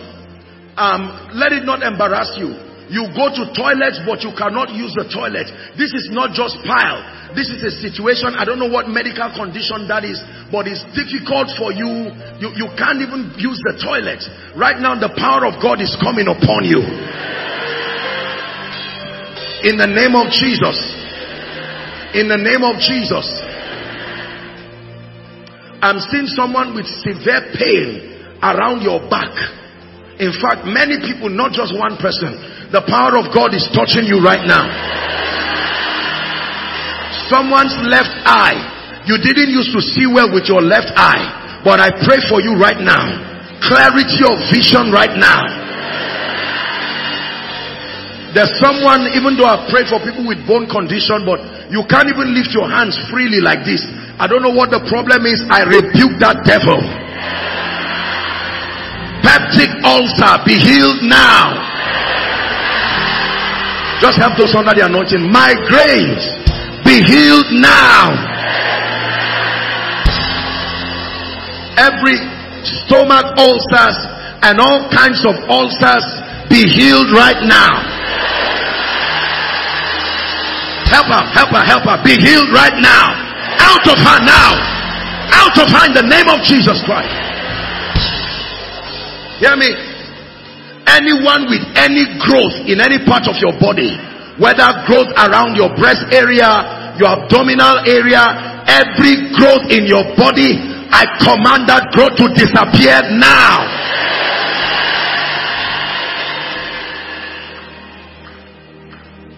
There's someone here, I don't know what was diagnosed in your head, like inside, not on your head, inside. I don't know if it's a whatever medical condition. But in the name of Jesus right now, I declare unto you, be healed now. Be healed now. Lower abdominal pain, severe pain, help them. Lower abdominal pain, the Lord is healing you right now. My God, there are all kinds of miracles. I'm looking at someone, your ankle just here. There is a severe pain there. As soon as I'm done praying, check yourself now. You will find out that pain is gone. The Lord is showing me someone, you have a problem with your throat.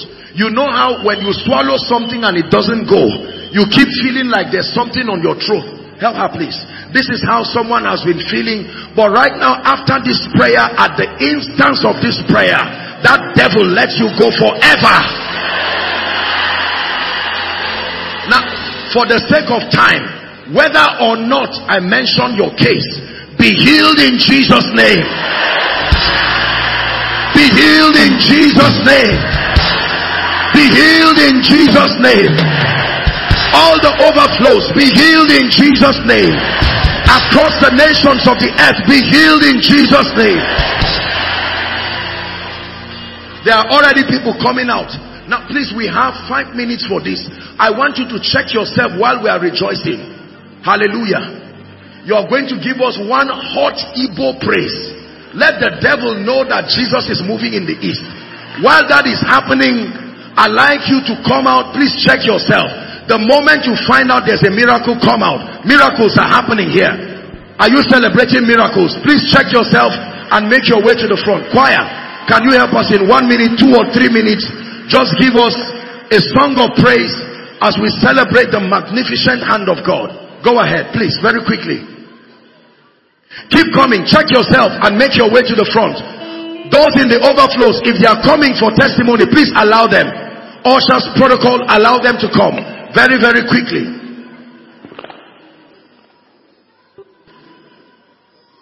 Please check them. Let there be a group of people who will check them and confirm. Keep coming. God bless you. Keep coming. Keep coming. Miracles are happening in this place.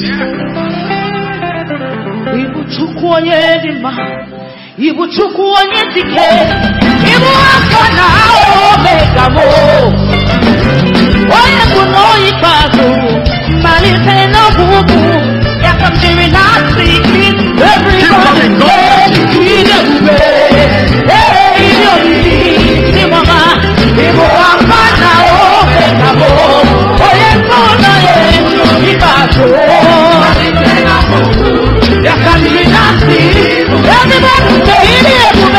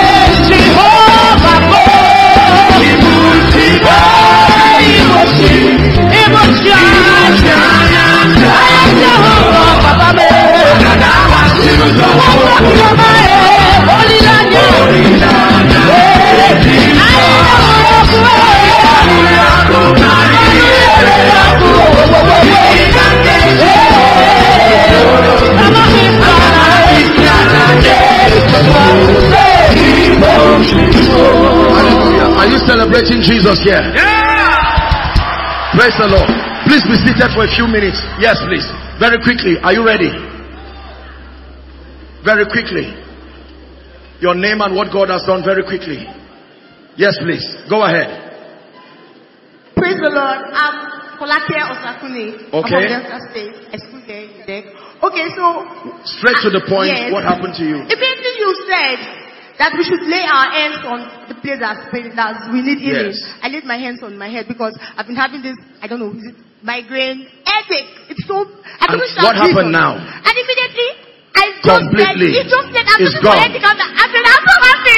Praise the Lord. I've never seen this kind of instant miracle in my Hallelujah. life. Like, I even had like eyesight. I couldn't see, I wouldn't see what's written on the, I have glasses, you know. So, I'm trying to see like, I'm seeing you can see clearly now. Are you giving Jesus praise? Praise the Lord. In the name of Jesus, it will never return to you again. Celebrate Jesus very quickly. Praise the Lord.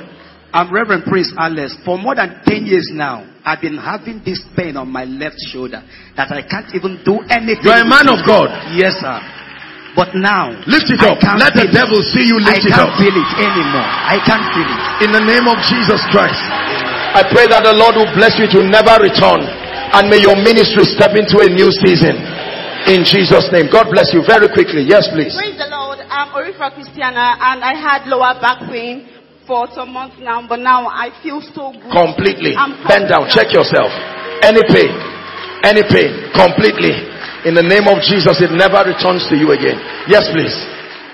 Go ahead, sir. Praise the Lord. Apostle, good evening, sir. I'm the businessman you mentioned who has had serious losses. Secondly, I have my left eye. I have received serious healing on my left eye, and serious abdominal pain just left. What happened to you now? Free. Gone completely. In the name of Jesus, I declare restoration for your business, whatever the issue is. We come as the parliament of heaven, and in the name of Jesus Christ, we declare an end comes now. In Jesus' name. Yes, please, very quickly. When you mentioned the ankle problem, that's right. This man knows how to do this thing. God bless you. Yes, go ahead, Pastor. Hallelujah. So you made mention of the ankle. I had an ankle dislocation. I couldn't even train. Ankle dislocation. But right now, for how long? No more. For some weeks right now, and I couldn't. Check yourself. Train. Jump. Any pain? In the name of Jesus Christ, I declare you are free right now. Yes, sir. No. Yes. My name is Pastor John Tumobi. I have this terrible back pain. It has been there for many years, for a long time now. Every time I wake up to pray in the morning, I can't. Every time, even when I go for programs, yes, I'll be stretched. But this night is gone, and I'm healed. In the name of Jesus. Look what God. You are the man who was standing here. Oh, okay, I thought you were the one who was standing here. In the name of Jesus, Pastor, I declare over you and over your ministry. Look at me, sir. You have a church. Can I pray for you? That's your wife. Don't worry, you don't have to come. If God touches him, he will show that both of you are one. I pray for you in the name of Jesus Christ. May the power of the Lord come upon you and your ministry. I release grace for the next season. In the name of Jesus, receive that anointing. The same way God healed you here, I pray for you. I'm seeing fire come on your hands, sir. In the name of Jesus, let it be a new season for you. Madam, as he's touching you, is touching your husband, and both of you will begin to operate in this grace. God bless you, sir. Congratulations. Yes, sir. Oh, this is our daddy. Sorry, sir. This man had been feeling headache all day because of high blood pressure. You have high blood pressure? Yes. As soon as you mentioned the high blood case, he laid his hands on his head. and the Baba that came here. Yes, I did not take medicine because I was bringing my daughter here. So while I was here, my head was telling me that you did not take medicine today, and so it is going to continue. Yes, and I said it is the word of God that will heal it. That's right. So when you said we should place our hands there, immediately I placed my hand there. I am free. In the name of Jesus, it will never return to you again. In Jesus' name I pray. Yes, please. Very quickly. Young man with the throat problem you mentioned. Throat condition. Yes. How long? What's your name? Toby Wanzo. I spent most of yesterday in the hospital. My throat, I couldn't swallow, like I couldn't even eat. But when you were praying, you mentioned it immediately. Like I can talk now. I was whispering in the morning. But still now I can talk. Praise the Lord. What will you eat this night now? What kind of food will let the devil know that you are well? May God bless you in the name of Jesus Christ. Yes, please, the next person, very quickly. No, don't give him the mic. If you give them mic, they will not. Just hold it for them, sir. Yes. Sir, I play football frequently, sir. You are a footballer? Yes, I play football frequently, sir. I play football frequently. Okay. So, I have this pain on my left knee. A knee pain? Yes, sir. For how long? Since this year, Saturday, actually. Okay. And right now, check yourself. Check yourself. You play for who? You professionally? Or you just play football? Oh, I thought it's professionally. I would have prayed for you. In the name of Jesus Christ. No. May the Lord bless you. Whatever you are doing professionally, may God bless you. In the name of Jesus Christ. Yes, please. Yes, sir. This woman has had what doctor called clavicle spondylosis. She again? couldn't raise her arm for 2 years. And you couldn't raise your hand? For 2 raise years. it now. Look at this. Let us speak. Watch this. I can hardly sleep on this side. Each time I sleep, I wake up with pain. And right now? I can't feel the pain. Thank you, Jesus. In the name of Jesus, the Christ of God, it will never return to you again. In Jesus' name. Yes, please. Very quickly. Very quickly. Very quickly. He's had pain for around his private region for over 2 years. My God. Immediately he came in and he started praying. It disappeared. A miracle for you now. Anymore. In the name of Jesus Christ, this healing remains permanent, my dear brother. In Jesus' name I pray. Now, for the sake of time, there's a long queue here. We'll just take 2 or 3 and then we'll just pray. Tomorrow during Reverend George's session, you can share it. The most important thing is that God visited the people. Doesn't matter how or through who it happened, we give him all the glory. Yes, please. This young lad said he's had stomach pain for 3 days now. But when we were praying, the stomach pain disappeared. You know I love children. What's your name? Kester, where is it? Where's the Kester? How old are you? 8. 8. May God make you such a smart child. You will never do anything twice to succeed.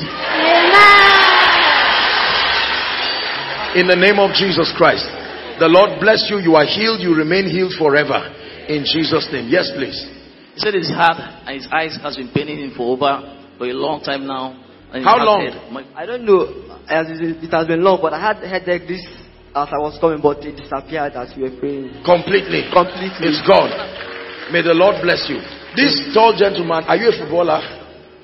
Yes, he looks like. Because I was laying my hands there, but as soon as she mentioned it, it disappeared. Oh, check yourself. Yeah. In the name of Jesus Christ, may the Lord bless you. May the Lord bless you. Yes, let's just. He has told me a myriad of things. You are burning to share a testimony. At time, yes, go ahead. He has told me a myriad of things. Okay. From stomach ulcers to everything. But the one that is striking is that his vision, one of the eyes could not see properly. But he said one saw better than the other. One was seeing better and now, than the other. But right now, completely. He says he has 20/20 vision. You can see everything here. This one saw better than the other, but I could notice for as long as I can remember. When I'm just all alone, I could just close this and I noticed that this one saw better than this. Well, it wasn't really a problem for me, but now I can see 20/20. In the name of Jesus, perfection for you. In Jesus' name. Yes, please. I'm Kosi, and I've had this pain on my ankle for as long as I can remember. Pain on your ankle again? Yeah, this one. Yes. I don't know when it started. I just know I can't. And right now, what happened to you? When you said when at the end of the prayer, that everything is going to be fine. But during the prayer, I was still feeling the pain. And I felt, are you sure? And right now, what happened to you? Like, check yourself. It's gone completely. Like, He will never return to you again. This gentleman, okay. My name is Humble. The last time you come to Opera Square, I was with my medical report. I lay it down here. Since 2008, I was having chest pain. I have go to different lab, or they will tell me that my rings. What happened now? What happened now? Now I can storm to the completely. To the right. In the name of Jesus Christ, it never returns to you. Now, for all of you, whether you have come out to testify or not, we give Jesus the glory for all that has happened, and we declare that these miracles remain permanent in your life in Jesus' name. And for those of you who receive miracles online, you can do well to let the church know that you have been touched by the power of God. Please rise up. Let's do the final impartation so we can wrap up the meeting for tonight. Hallelujah. Have you been blessed tonight? Please do not forget the teaching that you heard tonight, in addition to the powerful sessions that you'll be having tomorrow and then on Sunday. Make sure that your heart is open. The conference is not over. There's tomorrow's session in the morning, and then on Sunday, powerful sessions with the Spirit of God. I want to pray and declare over your life. An impartation is a transference of spiritual possibilities. It is possible for you to receive a grace you did not come to this meeting with. That is the essence of conferences like this.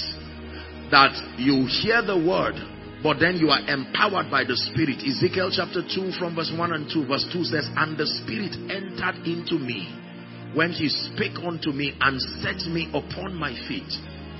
The Holy Spirit comes to confirm the word. I stretch my hands and I decree and declare over everyone under the sound of my voice, the grace that you will need to demonstrate the reality of the fact that God lives in you.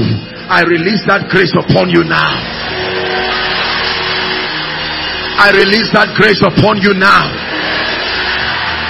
Hear me. Everywhere you have been inefficient, I decree and declare the grace that makes for excellence. There is such a grace. May that grace rest upon you now. Every closed door that has refused to open over your life and your destiny, I join my faith with all the servants of God here and we declare, may that door be opened now. May that door be opened now. Please hear me. Where you have failed again and again and again, we release grace upon you. Because today you have become the ark of God in experience. May your results show that you carry divine presence. Let me pray for your family members who are not here. You see, in this kingdom, the law is as for me and my house. If you are blessed alone, you are not blessed. It has to extend to you. It says, for this promise is unto you and to your children, to your children's children, as many as are afar off, even those that the Lord will call. I pray for you. If there is anyone connected to you who is going through any season that requires the administration of God's power, in the name of Jesus, we bring those negative seasons to an end now.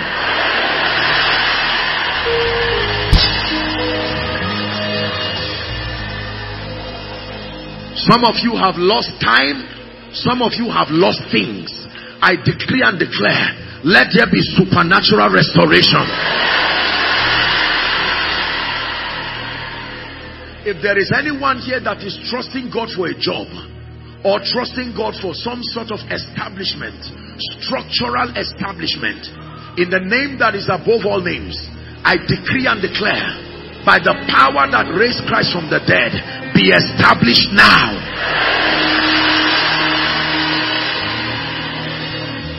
I want to declare advancement over your life. The Bible says it was the Lord that caused Moses and Aaron to advance. It is God that causes men to advance. Men do not just move. I pray for you. Where you have encompassed this mountain long enough. Therefore I prophesy, go higher. I prophesy, go forward. Go forward. Go forward. Go forward. Go forward. Please hear me. I speak to you in the name of Jesus, like it happened to the Philistines. Anybody who troubles you goes down instantly.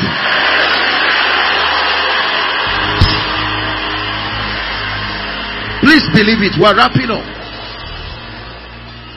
Can I pray for you? If there is anyone holding what is yours,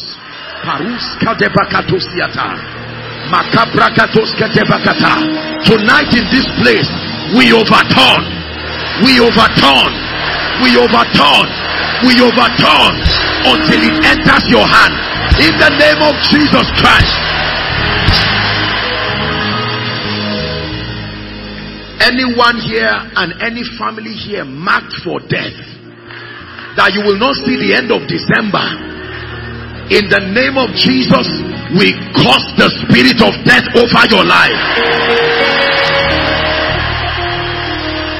I prophesy over your life, whether you are flying in the air, whether you are going on road, whether it's by the sea, be divinely protected in the name of Jesus.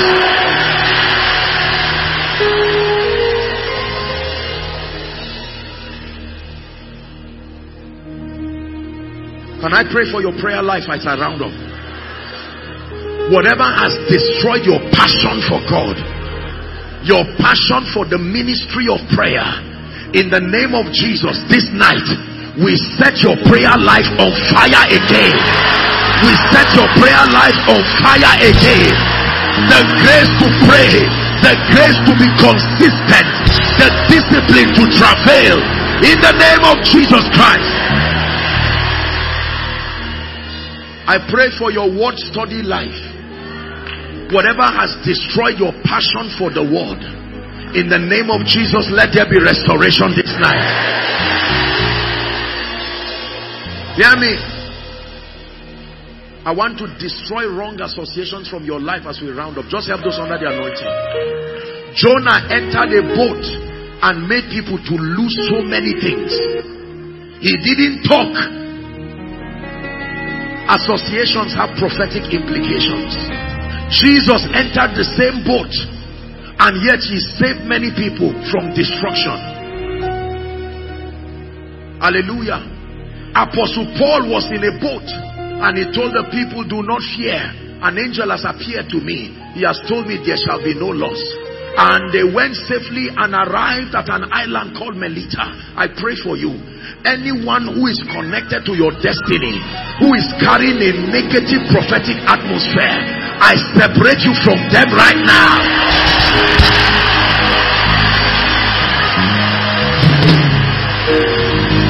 Hallelujah.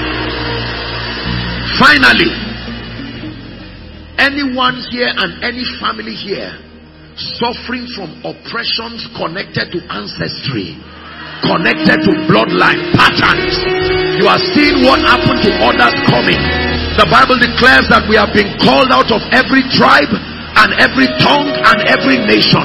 Therefore, in the name of Jesus, be delivered from everything connected to ancestry.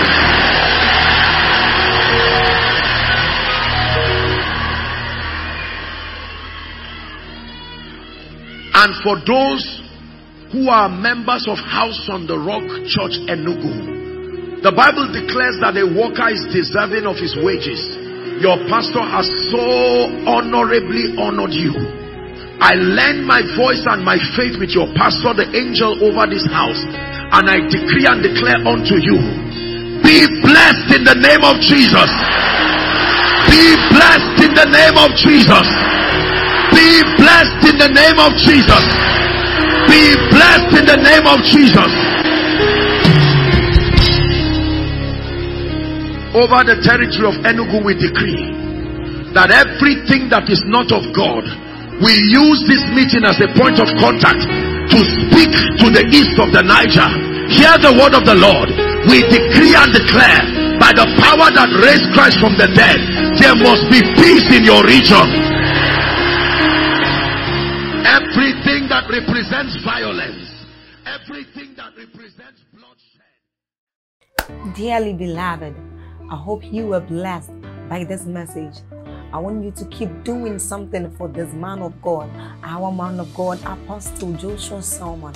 And that is, I want you to keep on praying for him, that the cause of the gospel may have free flow in him, that he may be granted boldness to continue with this commission of Jesus Christ, and that all provisions be given unto him as he continues in this journey of Christianity. And then don't forget to like this video. Don't forget to hit the subscribe button if you are new here. Don't also forget to leave a comment in the comment section, and then keep sharing abroad, and let's all keep sharing Jesus. I'll see you again. Bye.